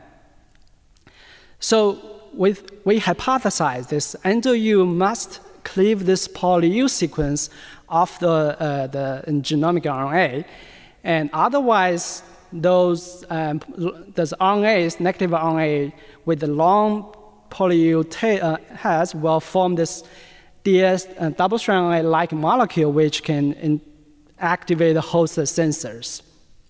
So the existence of those negative sense RNA with the poly-U sequences has been confirmed in the 1990s. Though we want to test, does this endo-U able to cleave the poly-U sequence off the negative sense RNA? So to do that, we synthesized the two RNA oligos, RNA 3 and 4. Both RNA oligos have the exact same sequence, except the RNA 3 has a poly-U sequence on the 5' end. So as you can see, in the presence of the endo-U and the manganese, and the endo-U able to cleave the poly-U sequence to produce a 48 nucleotide product, which is the same size as the RNA oligo 4. So this is an in vitro and synthetic RNA. We also test the viral RNA. So we in vitro transcribe the 5' UTR of the negative strand RNA, and then incubate with the endo-U, purified endo-U enzyme, And we can see in the presence of the enzyme and the manganese, and the RNA being processed and yield a smaller band compared to the product without the enzyme. So still, this is in a biochemical assay. We want to test if this happened during the viral infection. We took the RNA that extract from the cells infected with the mutant virus and did a PCR approach to look at the 5' end of the negative sense RNA. So as you can see, in contrast to the wild type infected cells, in the mutant virus infected cell, we can detect the product have a multiple, very length of bands. And we sequence those bands and indicate those larger bands do have a longer polyU sequence. So this data indicate that the NDU does cleave off the polyU sequence from the negative sense RNA. So the next question is, does those polyU containing sequence can activate the host sensors? So we transfect those RNAs into the cells. As you can see, those RNAs are very potent interferon inducer. And in the case we treat those RNA with the NDU, the interferon response is significantly diminished. So these data together indicating that NDU could cleave off the polyU sequence and prevent interferon activation. So everything that I told you is in the cell culture. Next, we want to know what happens if the mutant virus infect mice. So basically, we used a mouse infected the mutant virus, and the wild type virus replicated very well at day 3, day 5. We saw a very high titer. But in the mutant virus infected mouse, we cannot detect infectious virus in both the livers and the spleens. And the mice infected the mutant virus 100% survive from infection in comparison to the wild type, which have been killed within 10 days. Similar to what we saw in the macrophages, when we infect the interferon receptor knockout mice, the mice succumb to the infection. The mutant virus kills the mice just as well as the wild type virus. Here's the HE staining of the mouse liver. As you can see, the wild type infection can cause a very typical liver lesion in the section. But the mutant virus infect mice, the liver very healthy. So those data together indicate that NDU is a very major virulence factor for the coronavirus, and likely due to the interferon antagonism. So I hope what I tell you, you can get is the 3 points today. Is the coronavirus is a large virus family, can infect multiple different species. Also, the virus have variety of tactics to counteract the host innate immunity. And the NDU is one of them, can cleave the polyU sequence of the next-strand RNA and prevent the interferon production. So next, I want to spend 2 slides to tell you what we're doing right now. I joined the College of Veterinary Medicine 2 months ago. I started a project to look into the SARS-CoV-2 adaptation.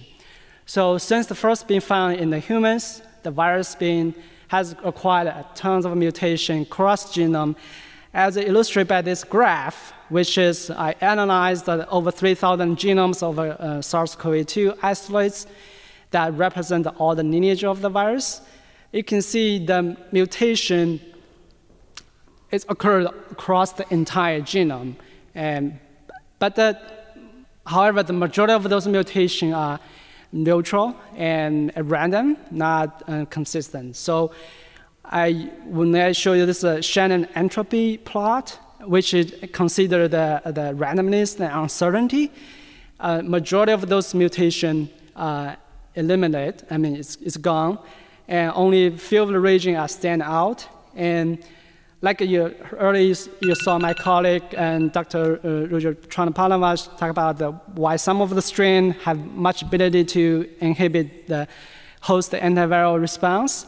And I found probably those mutations might come from those ability to the virus. So my goal is to identify what mutation and to confer this virus must adapt to the human population, replicate so fast, and also try to understand the underlying mechanism.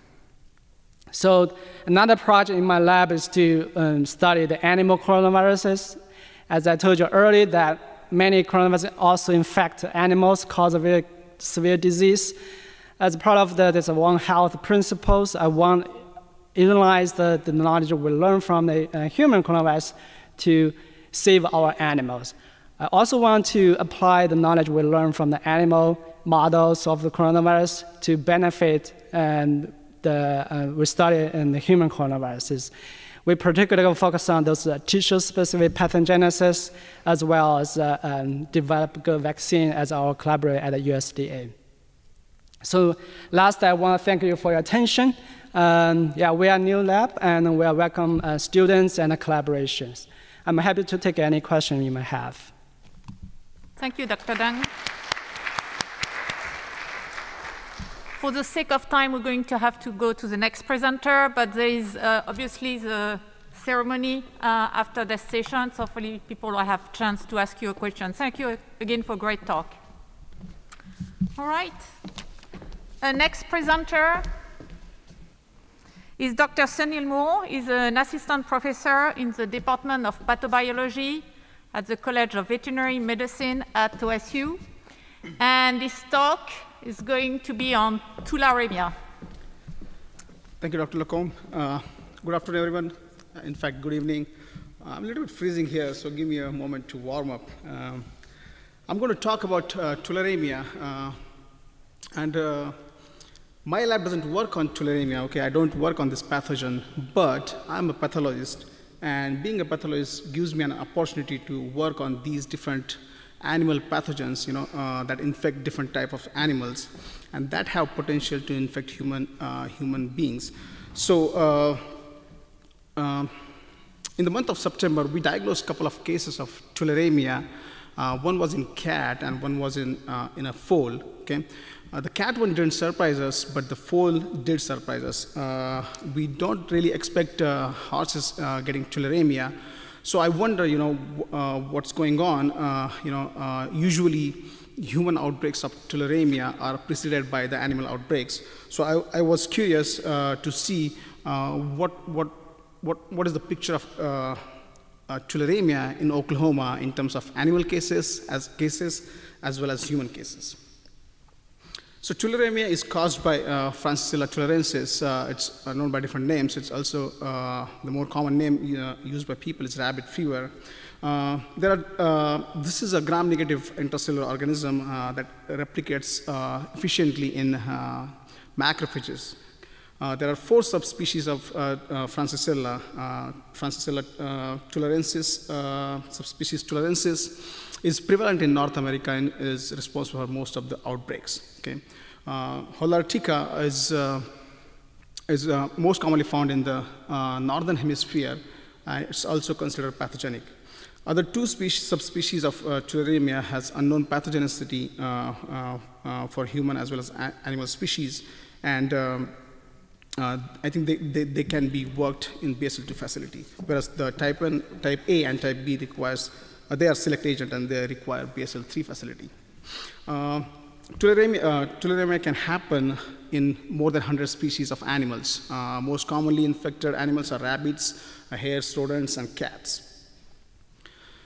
Francisella is transmitted by these arthropods, ticks, flies, mosquitoes. They carry these bacteria in the bloodstream, and when they bite, they're going to deposit the bacteria in the lacerated skin wounds. The tularemia can also be inhaled. Okay, so if there is a contaminated tissue, urine or feces, that can be inhaled through droplets or dust and cause a pulmonary form of pneumonia. As well as this bacterium can be deposited into skin or mucous membranes via direct contact. Typical clinical signs of tularemia involve depending on the route of the infection. Okay, there can be an ulceroglandular form, or there can be a typhoidal form. So typical symptoms are flu-like symptoms. You get acute fever, chills, lymph nodes are swollen. Mortality rate with tularemia is quite high, up to 60%. But if you get prophylactic antibiotic treatment, the mortality is significantly reduced. Now, tularemia is a reportable disease. It's a zoonotic disease. Animals can give it to human beings. This bacteria is very infectious. Only 10 organisms can cause a lethal disease. And Francisella can survive in harsh conditions for weeks. Because of its ability to survive in harsh conditions and ease of becoming aerosolized, this can be used as a bioterrorism weapon, and that's why this is a reportable disease. So whenever we diagnose a case, we are required to report it to the health officials for proper tracking of the contacts of the involved people. So to study what cases we had diagnosed in our laboratory, we looked at the archived case material where we diagnosed the different cases based on gross lesions, PCR, serology, or immunohistochemistry. Necropsies were performed with biosafety protocols. If it's a small animal, if it's a cat or a rabbit, we directly put them in the biosafety hood. But I should let you guys know that Odell is equipped with a BSL-3 facility where you can do large animals such as horses. Okay? The human cases data was obtained from CDC website. So from 2014 to 2021, we diagnosed 20 cases of tularemia in animals. As expected, majority of the cases were cats, followed by rabbits, and then there was one case in dog, and one was in the horse that I mentioned. If you look at the graph on the right side, every year we are diagnosing about 2 to 4 cases of tularemia in our lab. But if you look at carefully on the y-axis, year 2020 is missing. And I don't know how many weird things we are going to find about 2020, but that year we didn't diagnose any cases of tularemia. Not that we were closed during that time. In fact, I should mention that we actually overworked during that year. It's off topic, but we were the first few labs, veterinary labs, that were diagnosing human COVID cases. And I think that's a true One Health approach that we took during the pandemic. So coming back to these cases, animal cases are usually, they experience sudden deaths. So within 1 to 2 days, the animals will die. Most of the animals that acquire tularemia, they are wild animals or indoor-outdoor animals. So sometimes if they're dead outside, people may not notice, and we may not get the animals for diagnosis. So there might have been cases in 2020, but just didn't reach us. So when we wanted to see what's the distribution of these cases in Oklahoma counties. So this is the map of Oklahoma. We have 77 counties, and the counties that are highlighted in pale yellow color did not report any cases, or we did not diagnose any cases in those counties. The counties that are highlighted in white is where our cases are coming from. And highest number of cases were found in Payne County, where we are currently standing, followed by the Grady County. It appears that mostly the cases are centered around, most of the cases are scattered in central Oklahoma. Then I further looked into, what kind of tick populations is scattered in these counties. So our National Center for Veterinary Parasitology has done some amazing work, and I could find their studies that these amblyoma and dermacenter ticks were prevalent in many Oklahoma counties. So we're not surprised that there were that many cases in Oklahoma. So let's talk about a couple of cases that we recently diagnosed in our diagnostic lab. So this was the foal was presented to our teaching hospital, suspected for pneumonia. It was running high fever, and owner also reported that they pulled out some ticks from this foal. Another patient was cat. This cat went to the RDVM for not doing well. RDVM gave the cat some injections, and I think the cat died suddenly after the injections. And the owners were really upset that cat died because of injections. So they were curious to know what went on. So this is the horse. Okay, if you are not familiar with horse anatomy, this is the abdominal cavity. This is the thoracic cavity. Okay, this is the lung. This is the liver. This is the spleen. And there should be a diaphragm in between, but since it's cut open, the diaphragm is not visible. But the lungs should be pale pink, okay? But these lungs have these multiple, numerous pale white foci, slightly raised foci. And these are the areas of necrosis because of tularemia in this horse. Similar lesions can be seen in the liver as well as spleen. Let's take a closer look at the spleen. Here are these white foci I'm talking about. Then these are the cross sections, cut sections of the lung and the liver. And you can see there are numerous necrotic foci in these two organs. Looking at the histology of the spleen, this is the cat that I talked about. When I opened the cat, I saw those numerous foci in the spleen. So I took out the pieces of spleen and sent it for PCR, and I bagged the cat back because I was pretty sure that this is going to be the diagnosis.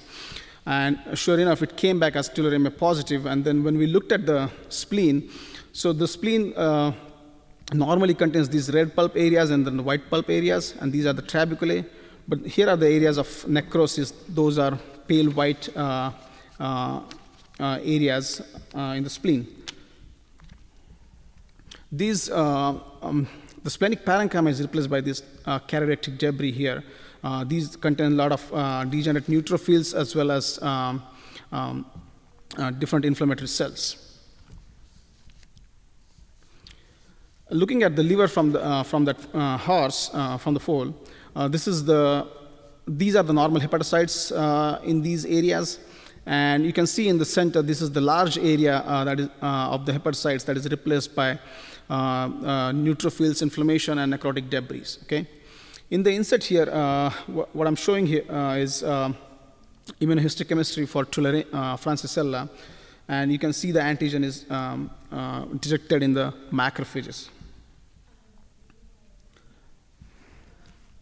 Then we wanted to look at the distribution of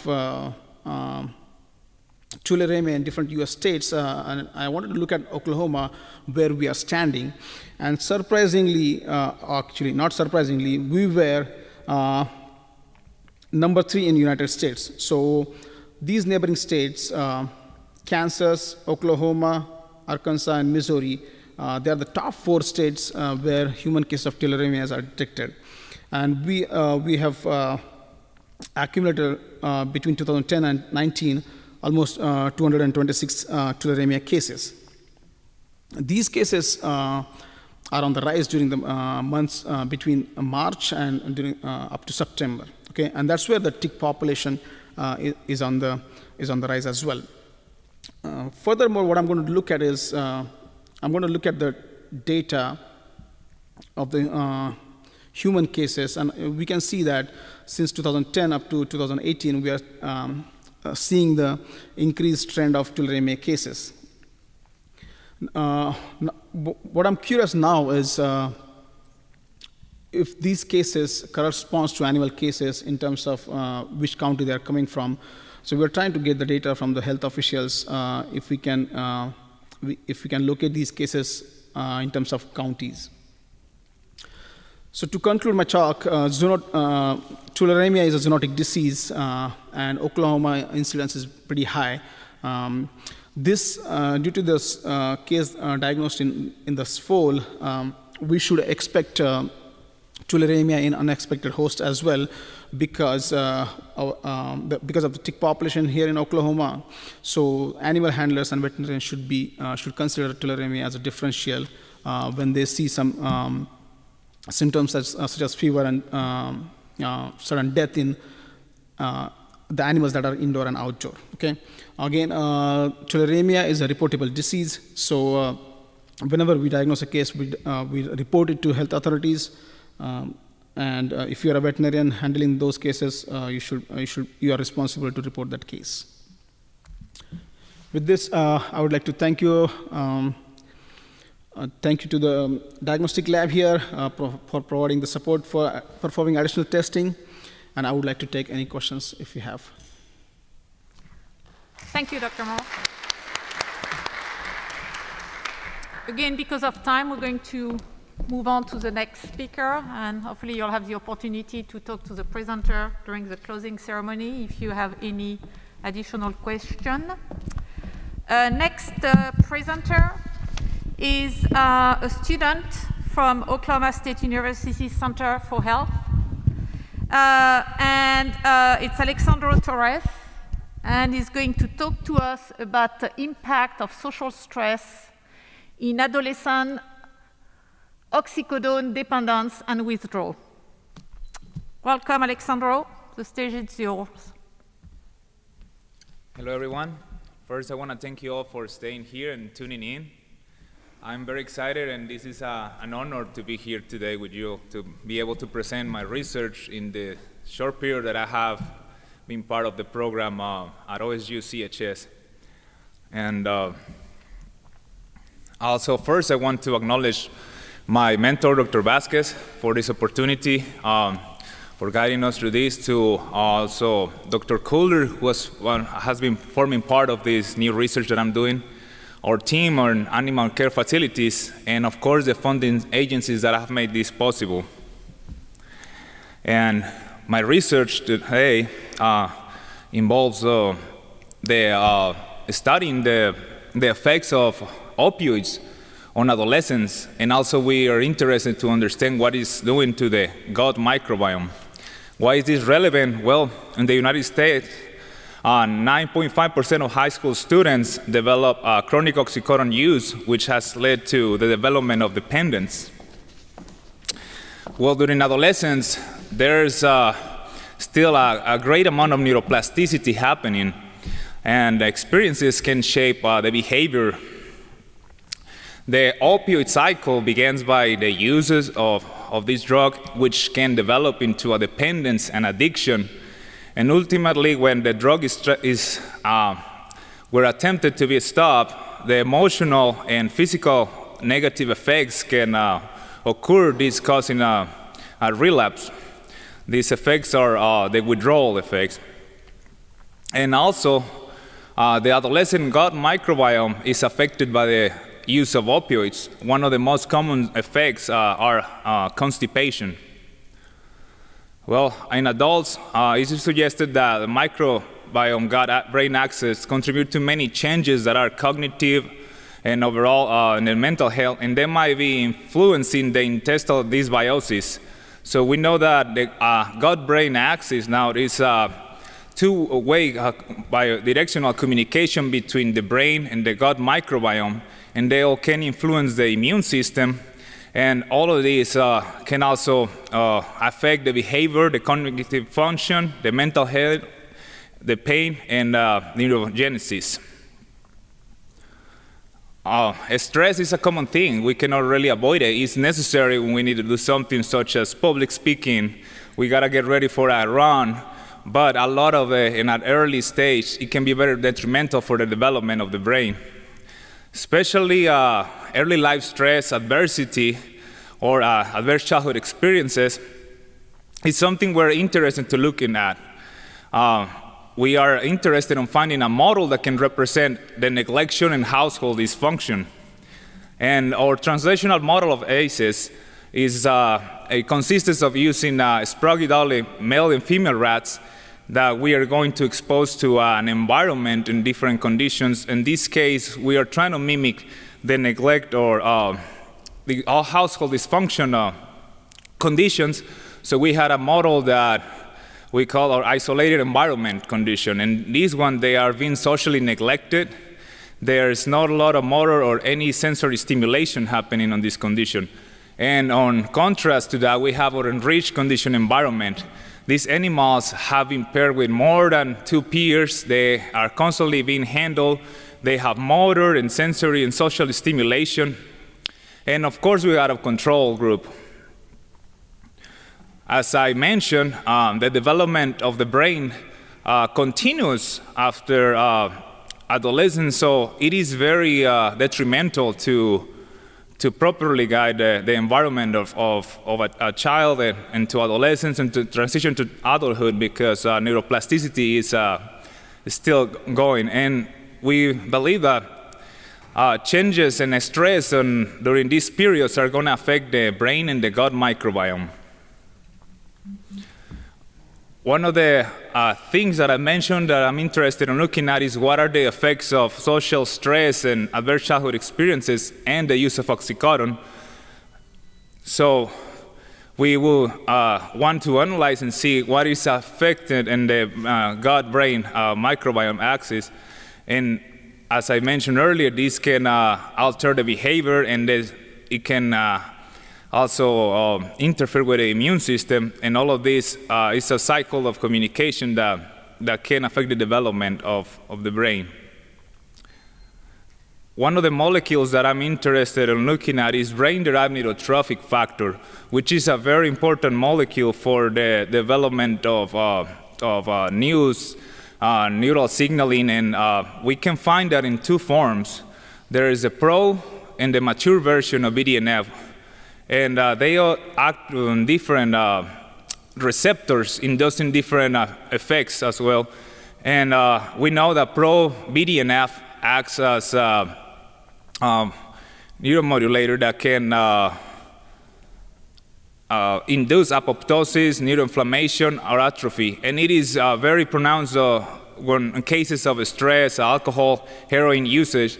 But mature BDNF can be boosted by physical exercise, social interaction, healthy diet, and it promotes neural survival, efficient pruning, and synaptic plasticity.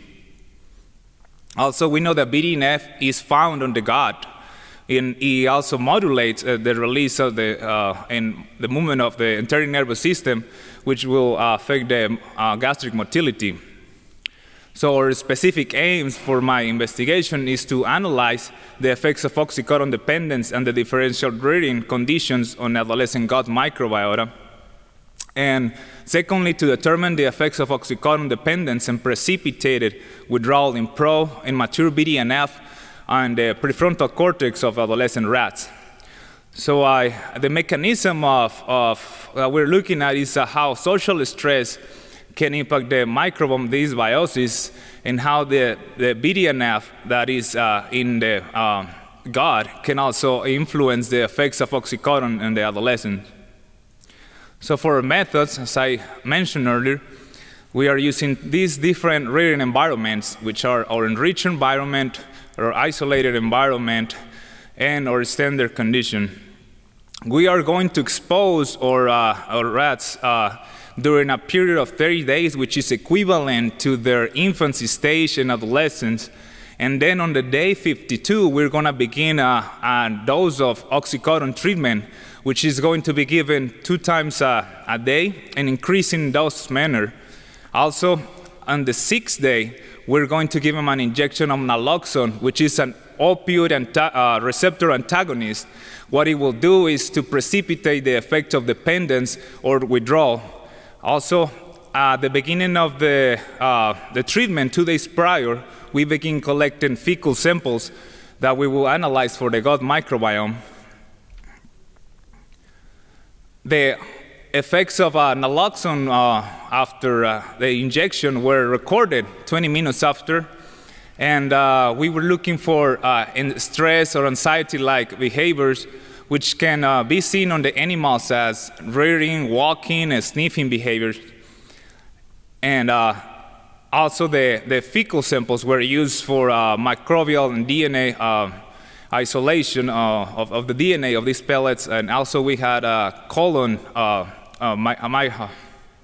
we had some fecal samples were from the colon, and these were analyzed using a 16S ribosomal RNA gene amplicon sequencing, which then we were looking at composition, the abundance, and diversity of the microbiome. Also from the brains that I extracted from these animals, we looked at the medial prefrontal cortex, and then we got punches from them where I used those, I homogenized those tissues to look for the presence of mature and pro-BDNF using an ELISA kit. We do know that increase of stress will also show us increase of withdrawal signs. And on this graph, we have represented the effects of frequency of the sniffing, which was one of the effects of the withdrawal symptoms that we will be seeing. And we have two groups on the bottom of this graph. All of those conditions are also represented here. We have our enriched condition, isolated condition, standard condition for both groups. However, the first group of the intoxication one, they received the oxycodone only. And the dependence group had received the naloxone. So the effects that we can see is that they actually had a major number of effects on the isolated environment condition in comparison to the enriched condition for the dependence group. Also, another behavior that we looked at was the frequency of rare walking, which again, we saw that there's an actual increase of this effect on the isolated environment condition when we compare to all of the other groups, and especially to the enriched environment condition was significantly lower. So we now understand the isolated environment increases the nalox-induced stereotype behavior, while the enriched environment protects against oxycodone withdrawal. Next, we analyzed the bacterial samples from those colon for those fecal microbiota and from the colon microbiota. And this is just one example of them. And this organism, Butyricicoccus,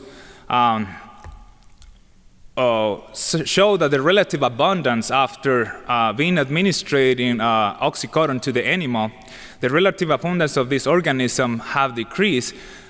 Here, as you can see, this is the baseline before we give the treatment, and as the treatment progresses and the oxycodone intake increases, the organism relative abundance had also decreased. So we know that butyrate-producing bacteria are beneficial, or maybe like a probiotic bacteria. So oxycodone is, in fact, affecting this organism. Next, we have another relative abundance check, but this is for the different environmental conditions, which over here on the bottom you can see enriched environment, isolated environment, and standard environments for oxycodone-treated animals and the saline-treated ones. And we have seen that the actual oxycodone is doing an effect on the number of these Cholidextribacter. One more organism that we looked at was the Rhombostia, which is in the effects of sex-dependent effect. So we got our females on the red color bars, and then we have our males on the green color bars. And we, at the same time, we had an oxycodone group comparing with the saline group.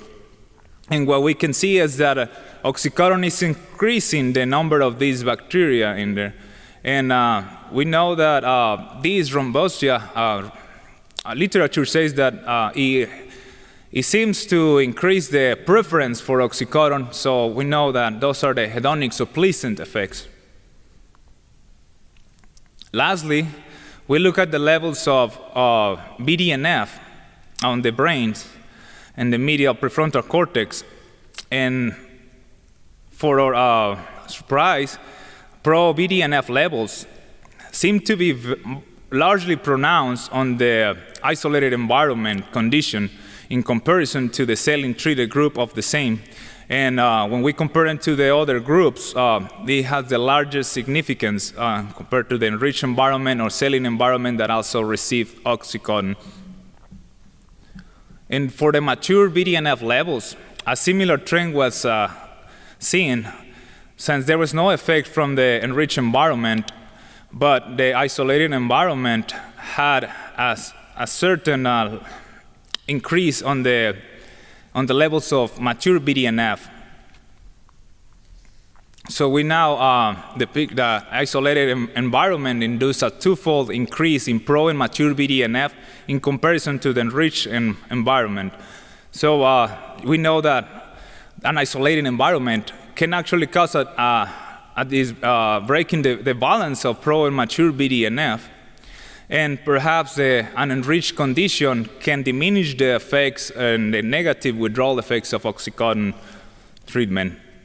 And this is so far the research that I've worked with, and I'm excited to continue it.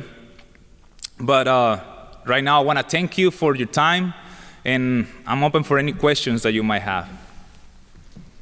Thank you very much.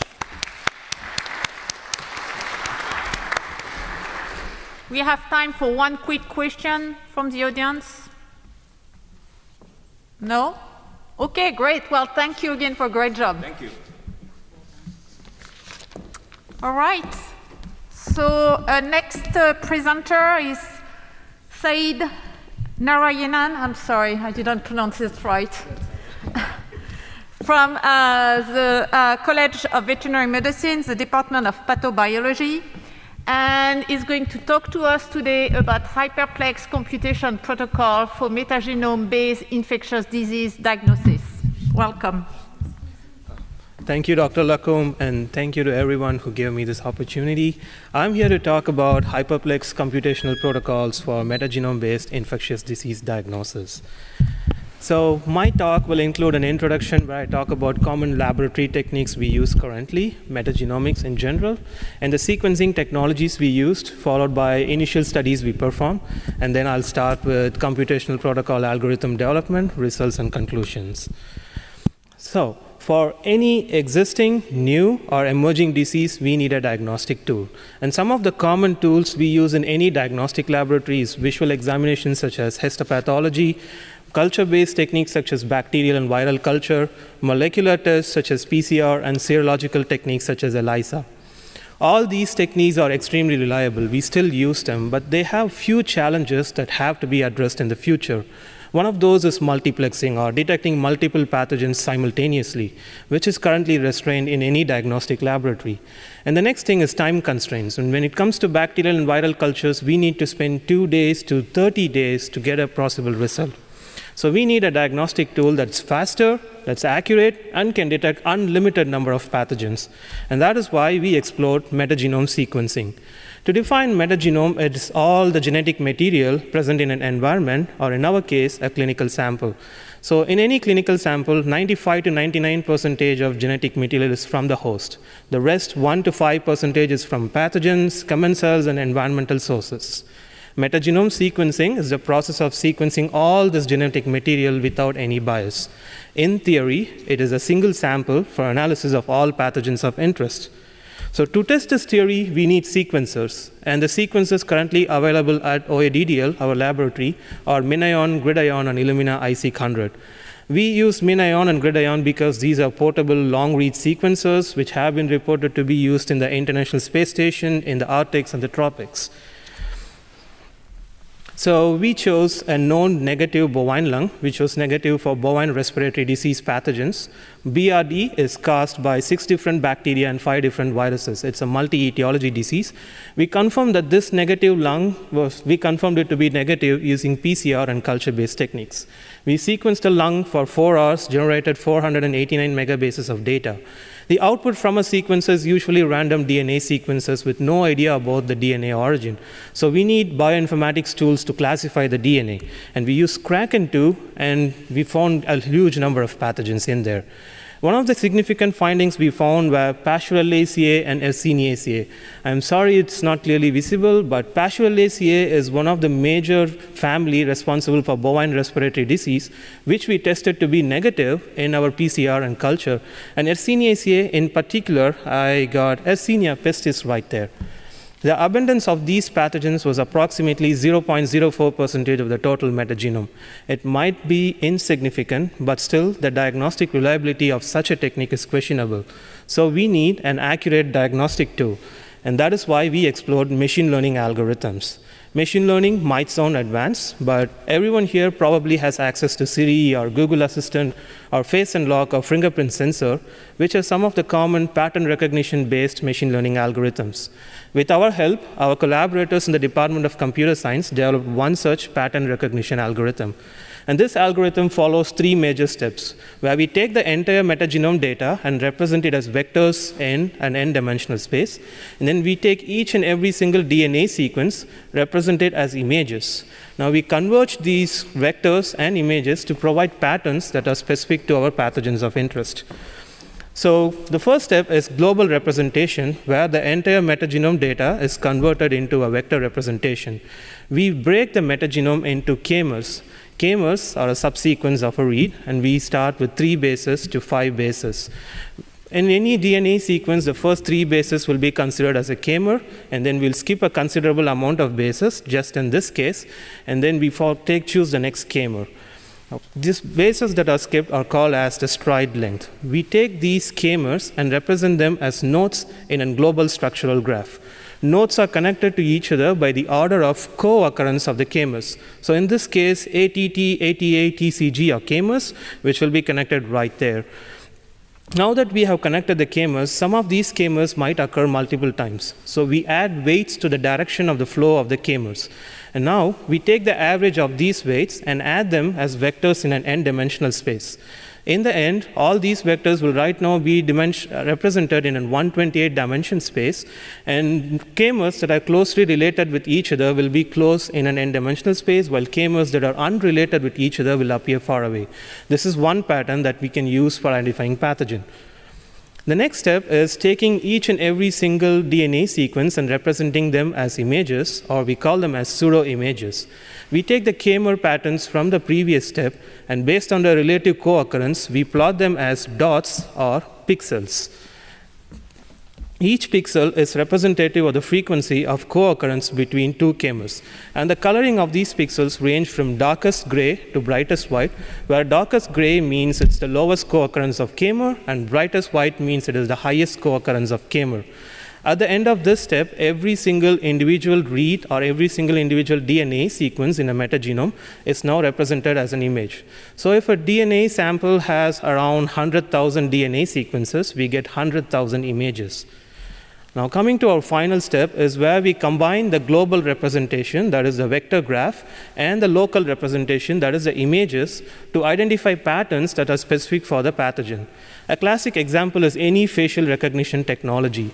Any facial recognition technology uses your face, that's the global representation, and your iris or nostril pattern, that's your local representation, to identify an individual accurately. The same way, we take the vector representation and the pseudo-images, we add them to modified convolution neural networks, which has all these generic pattern recognition filters, which will identify patterns that are specific for the pathogen. We teach these filters about pathogen patterns, and that's why they can recognize them. For this algorithm development, we sequenced 13 bovine respiratory disease clinical samples. Bovine respiratory disease, again, is caused by 6 different bacteria and 5 different viruses. We sequenced them using MinION or GridION, and we used 7 of those samples to train our machine learning algorithm, 5 to test the algorithm, and 1 to validate this algorithm. For standardization, we used different k-mer sizes for the global representation, that's the vectors, and the local representation, that's the pseudo-image. And we also evaluated the number of sequences needed to train our algorithm in the third step. The first step was to assess the k-mer size that is needed for better identification of host and non-host reads. And as we increase our k-mer size, our precision and recall seem to improve. Precision here is the binary diagnostic equivalent for positive predictive value, and recall is the binary diagnostic equivalent for sensitivity. F1 scores are combination metrics that combine precision and recall and give us a good value about the accuracy. And with a k-mer of 5 and a stride length, that is the number of bases between 2 consecutive k-mers, we had highest possible precision and recall in identifying host and non-host reads. The next step was to identify the number of sequences that are needed to train our convolution neural network for identifying pathogens. Now, we had different number of sequences for training the algorithm. We started with 0 sequences and went all the way to 1,000 sequences and used everything in the end. Now, I wanted to reiterate that most of the clinical sample is comprised from host DNA, and there is only 1 to 5% from pathogens, commensals, and environmental sources. So as we increase the number of DNA sequences that were used to train the algorithm, our precision and recall seemed to improve. And when we used all the sequences that were available to us, we had maximum possible precision and recall. Some of the pathogens right here, such as Pasteurella maltosida right there, and Bibastina trehalosi, have very low precision and recall. This could be due to the fact that we did not have any clinical sample that had high numbers of Pasteurella and Bibastina. So that is why in the future, we are planning on sequencing more samples to better train this algorithm. To conclude, our algorithm shows promising results for multiplexed metagenome-based pathogen detection using machine learning and neural networks. And with more clinical data, this algorithm can be modified to be faster and accurate in pathogen detection. And I would like to acknowledge National Animal Health Laboratory Network for funding this project, and our collaborators, Dr. Narasimhan and Dr. Bhagawati in the Department of Computer Science, and my advisor, Dr. Ramachandran at Oklahoma Animal Disease Diagnostic Laboratory. Thank you.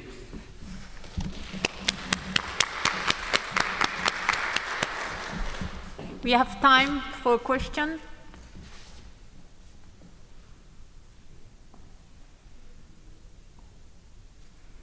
I was wondering, did you measure the positive and negative predictive value? So currently, the machine learning algorithm does not use negative predictive value. It only uses positive predictive value and sensitivity, but thank you so much for the question, Dr. Lal. Okay. All right. Thank you again for a great presentation.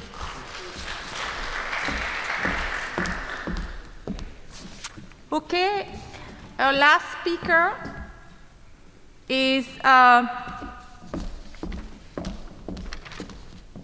Kausalya Jayalakilak from the Department of Physiological Sciences at OSU College of Veterinary Medicine, and she's going to talk to us about equine dysregulation and novel inflammatory target. Thank you, Dr. Lakum, for the introduction. Good afternoon, everyone. First of all, I would like to thank the organizing committee of the Interact Symposium for giving me this amazing opportunity. Today, I'm going to present my thesis project on novel inflammatory targets underlying equine insulin dysregulation. I'm sure most of you all are familiar with the term equine metabolic syndrome, but if you are not familiar with that term, it is a similar condition to type 2 diabetes in humans, and it has been recently discovered in the clinical floor of the veterinary field. Equine metabolic syndrome, or EMS, causes insulin dysregulation in equids like horses, ponies, and donkeys. When we are talking about insulin dysregulation, there are two main terms that are being heavily discussed. The first term is hyperinsulinemia, where the insulin levels of the blood in those animals are higher than the normal levels. And the second term is insulin resistance, where the insulin-sensitive tissues fail to respond to insulin in the body. Similar to human diabetes, despite of veterinary care and management provided to these animals, this EMS is followed by many other various complications as well. Development of clinical laminitis is one of the major complications associated with EMS. Laminitis, or the inflammation of the lamellae of the hooves, can cause ultimately rotation of the coffin bone, and this is debilitating and also very severely painful to the animals. But the pathogenesis underlying this condition and also how this causes all these complications is not very well explained. With that being said, there's no specific treatment found or identified in the clinical floor for this condition. So we may try dietary restrictions and regular exercises to control obesity of these animals, and also if we encounter with other clinical signs, we can go for symptomatic treatments. But at the same time, exercising a lame horse is not going to help. It's going to make it worse. So all these are not specific to the condition. All the bad things aside, good news is, not like in human diabetes, increased prevalence of cardiac diseases has not been reported following equine insulin dysregulation. Our hypothesis for this project is insulin dysregulation causes inflammatory cytokine-mediated alteration in acute phase protein in horses in a tissue-specific manner. We have used two equine insulin dysregulation models in this project. The first one is a hyperinsulinemic clamp model, where the horses were given with a 48-hour intravenous infusion with either insulin in the hyperinsulinemic group or a balanced electrolyte solution in the control group. Compared to the control group, the hyperinsulinemic horses developed and maintained hyperinsulinemia, and both of the groups maintained euglycemia throughout. Another thing I would like to highlight here is that regardless of being clinically healthy in the first place, the hyperinsulinemic horses developed clinical laminitis. The second model is natural equine insulin resistant model, or natural EMS model, where the horses were categorized into either insulin resistant group or insulin sensitive group, depending on an IV intravenous glucose tolerance test results. These are some basal parameters obtained from these horses. What I want to emphasize here is that the insulin sensitivity was significantly lower in the insulin resistant group compared to the insulin sensitive horses. So we have samples obtained from these horses, and using Western blots, we analyzed all the expression of all the proteins which are listed on the far left side of the slide. To give you a brief guide to my next few slides, each and every figure, there's a figure of representative blood in the upper section of the figure, and all the proteins expression is normalized to a loading control, for an example, in this case, beta-actin. The bottom section of each figure represents the data analysis. So let's first look at interleukin-1 beta expression on these tissues. In lamellae, following hyperinsulinemia, we could observe an upregulation of interleukin-1 beta compared to their control counterpart. And in cardiac tissues, we did not observe any upregulation or change in interleukin-1 beta following hyperinsulinemia. In subcutaneous adipose tissue obtained from the natural EMS horses did not show any change of interleukin-1 beta expression. In contrast to that, we could observe an upregulation of interleukin-1 beta in visceral adipose tissue obtained from the natural EMS horses. Talking about HSP90 protein expression, in lamellae, we could observe an higher expression of HSP90 protein expression following hyperinsulinemia. Similarly, we did not observe any change of HSP90 protein expression following hyperinsulinemia. In subcutaneous tissue obtained from natural EMS model, we did not see any change of HSP90 as well. On the other hand, in visceral adipose tissue, we could observe an upregulation of HSP90 as well. In skeletal muscles obtained from hyperinsulinemic horses, we did not see any change of HSP90 protein expression, but in contrast, in skeletal muscles obtained from the natural insulin-resistant horses, we observed an upregulation of HSP90 protein. Moving on to alpha-2 macroglobulin, similar to other proteins, we could observe an upregulation of alpha-2 macroglobulin in lamellae following hyperinsulinemia. But again, we did not see any change of alpha-2 macroglobulin as well in the heart following insulin dysregulation. Subcutaneous tissue did not show any change of alpha-2 macroglobulin as well.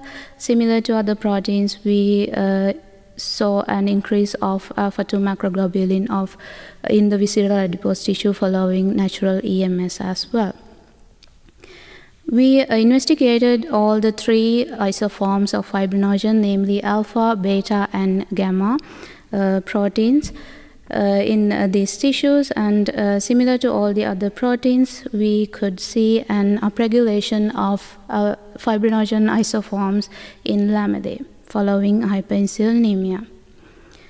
Interestingly, we did not see any upregulation or any change of fibrinogen isoforms in heart following hyperinsulinemia. So to summarize, we could show an upregulation of HSP90, alpha-2 macroglobulin, and fibrinogen isoforms, and also interleukin-1 beta in lamellae following insulin dysregulation. In visceral adipose tissue, HSP90, alpha-2 macroglobulin, and interleukin-1 beta was upregulated. In contrast to that, subcutaneous tissue had only fibrinogen upregulation, and these results are in line with previous studies where it has been discussed that visceral adipose tissue have higher inflammation going on compared to subcutaneous adipose. No significant difference of protein expression in skeletal muscles was observed except HSP90. Interestingly, any of the proteins which we investigated was not upregulated or changed following insulin dysregulation in heart. Today, for the time restrictions, I'm talking about only few proteins in those tissues, but we could observe a similar tissue-specific upregulation of interleukin-6 and TNF-alpha protein expression.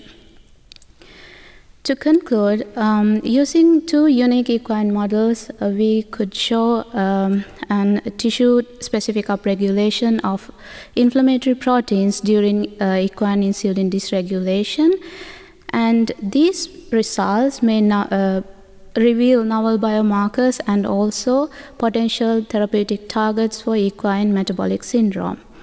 The interesting fact is that the lack of increase of inflammatory proteins in the heart could underscore potential cardioprotective mechanisms. With that, I would like to thank my committee members and lab members in the Comparative Metabolism Laboratory, and also again the Interact Organizing Committee for giving me this opportunity. With that, I would like to take any questions. Thank you, Kesharia.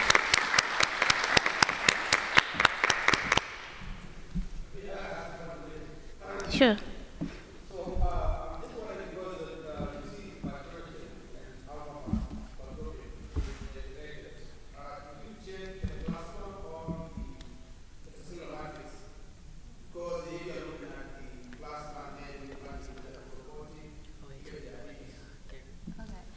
So Kesharia, could you repeat the question? Yeah. Since it's not a if I understood your question correctly, are you asking if I checked these protein levels in the serum as well in those animals? Yeah, that is actually an excellent question, because in this project we did not check those serum levels, but it is better if we had the chance to check those.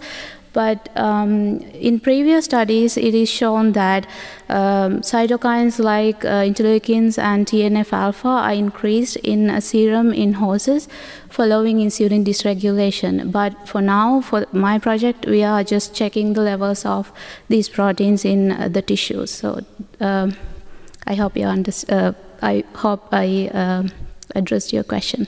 Thank you for the question, Bill. Any other question? All right. If not, thank you again, Kesharia. Thank you.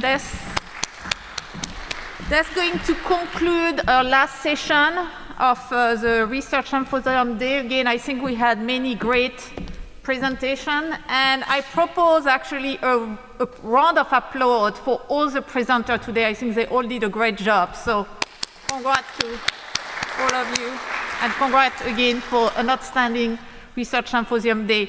I'm going to let now Dr. Pig giving you a couple housekeeping announcements. Just as a reminder, we will close out the day in the lobby with our awards ceremony. I encourage you to make sure that you have drink tickets in your name badges. If you do not, please visit the registration table and we'll get you taken care of for that. It will take a moment or two to get set up in the lobby so that we have appropriate audio there as well as the podium, so please be patient with us. Use those drink tickets and we will get started shortly. For those of you that are attending via the live stream virtually, we cannot thank you enough for joining us today, in particular our international attendees that have been able to join into the Interact Symposium. Finally, we want to recognize the Interact committee members, Giovanna Paloma, particularly for all her hard work coordinating all of the speaker presentations as well as the poster presentations, putting those together. Drs. Brandow, Jones, Holbrook, Lacombe, Malaire, Panafi, Butcher, and Rudd from the College of Veterinary Medicine. Dr. Conway from the College of Arts and Sciences, Dr. Ramsey from the College of Engineering, Architecture, and Technology, as well as Dr. Vasquez from the School of Biomedical Sciences at OSU's Center for Health Sciences. I'd also like to thank Dr. Ron John for giving me the opportunity to moderate, as well as my fellow moderators today. So we will see you in the lobby. Thanks so much for joining us. I do know that Dr. Ron John is planning for our next symposium already, and so be putting that on your calendar once our dates are announced. He has big plans, and we encourage you to take part and continue the collaborations that I know have started today. Thank you so much.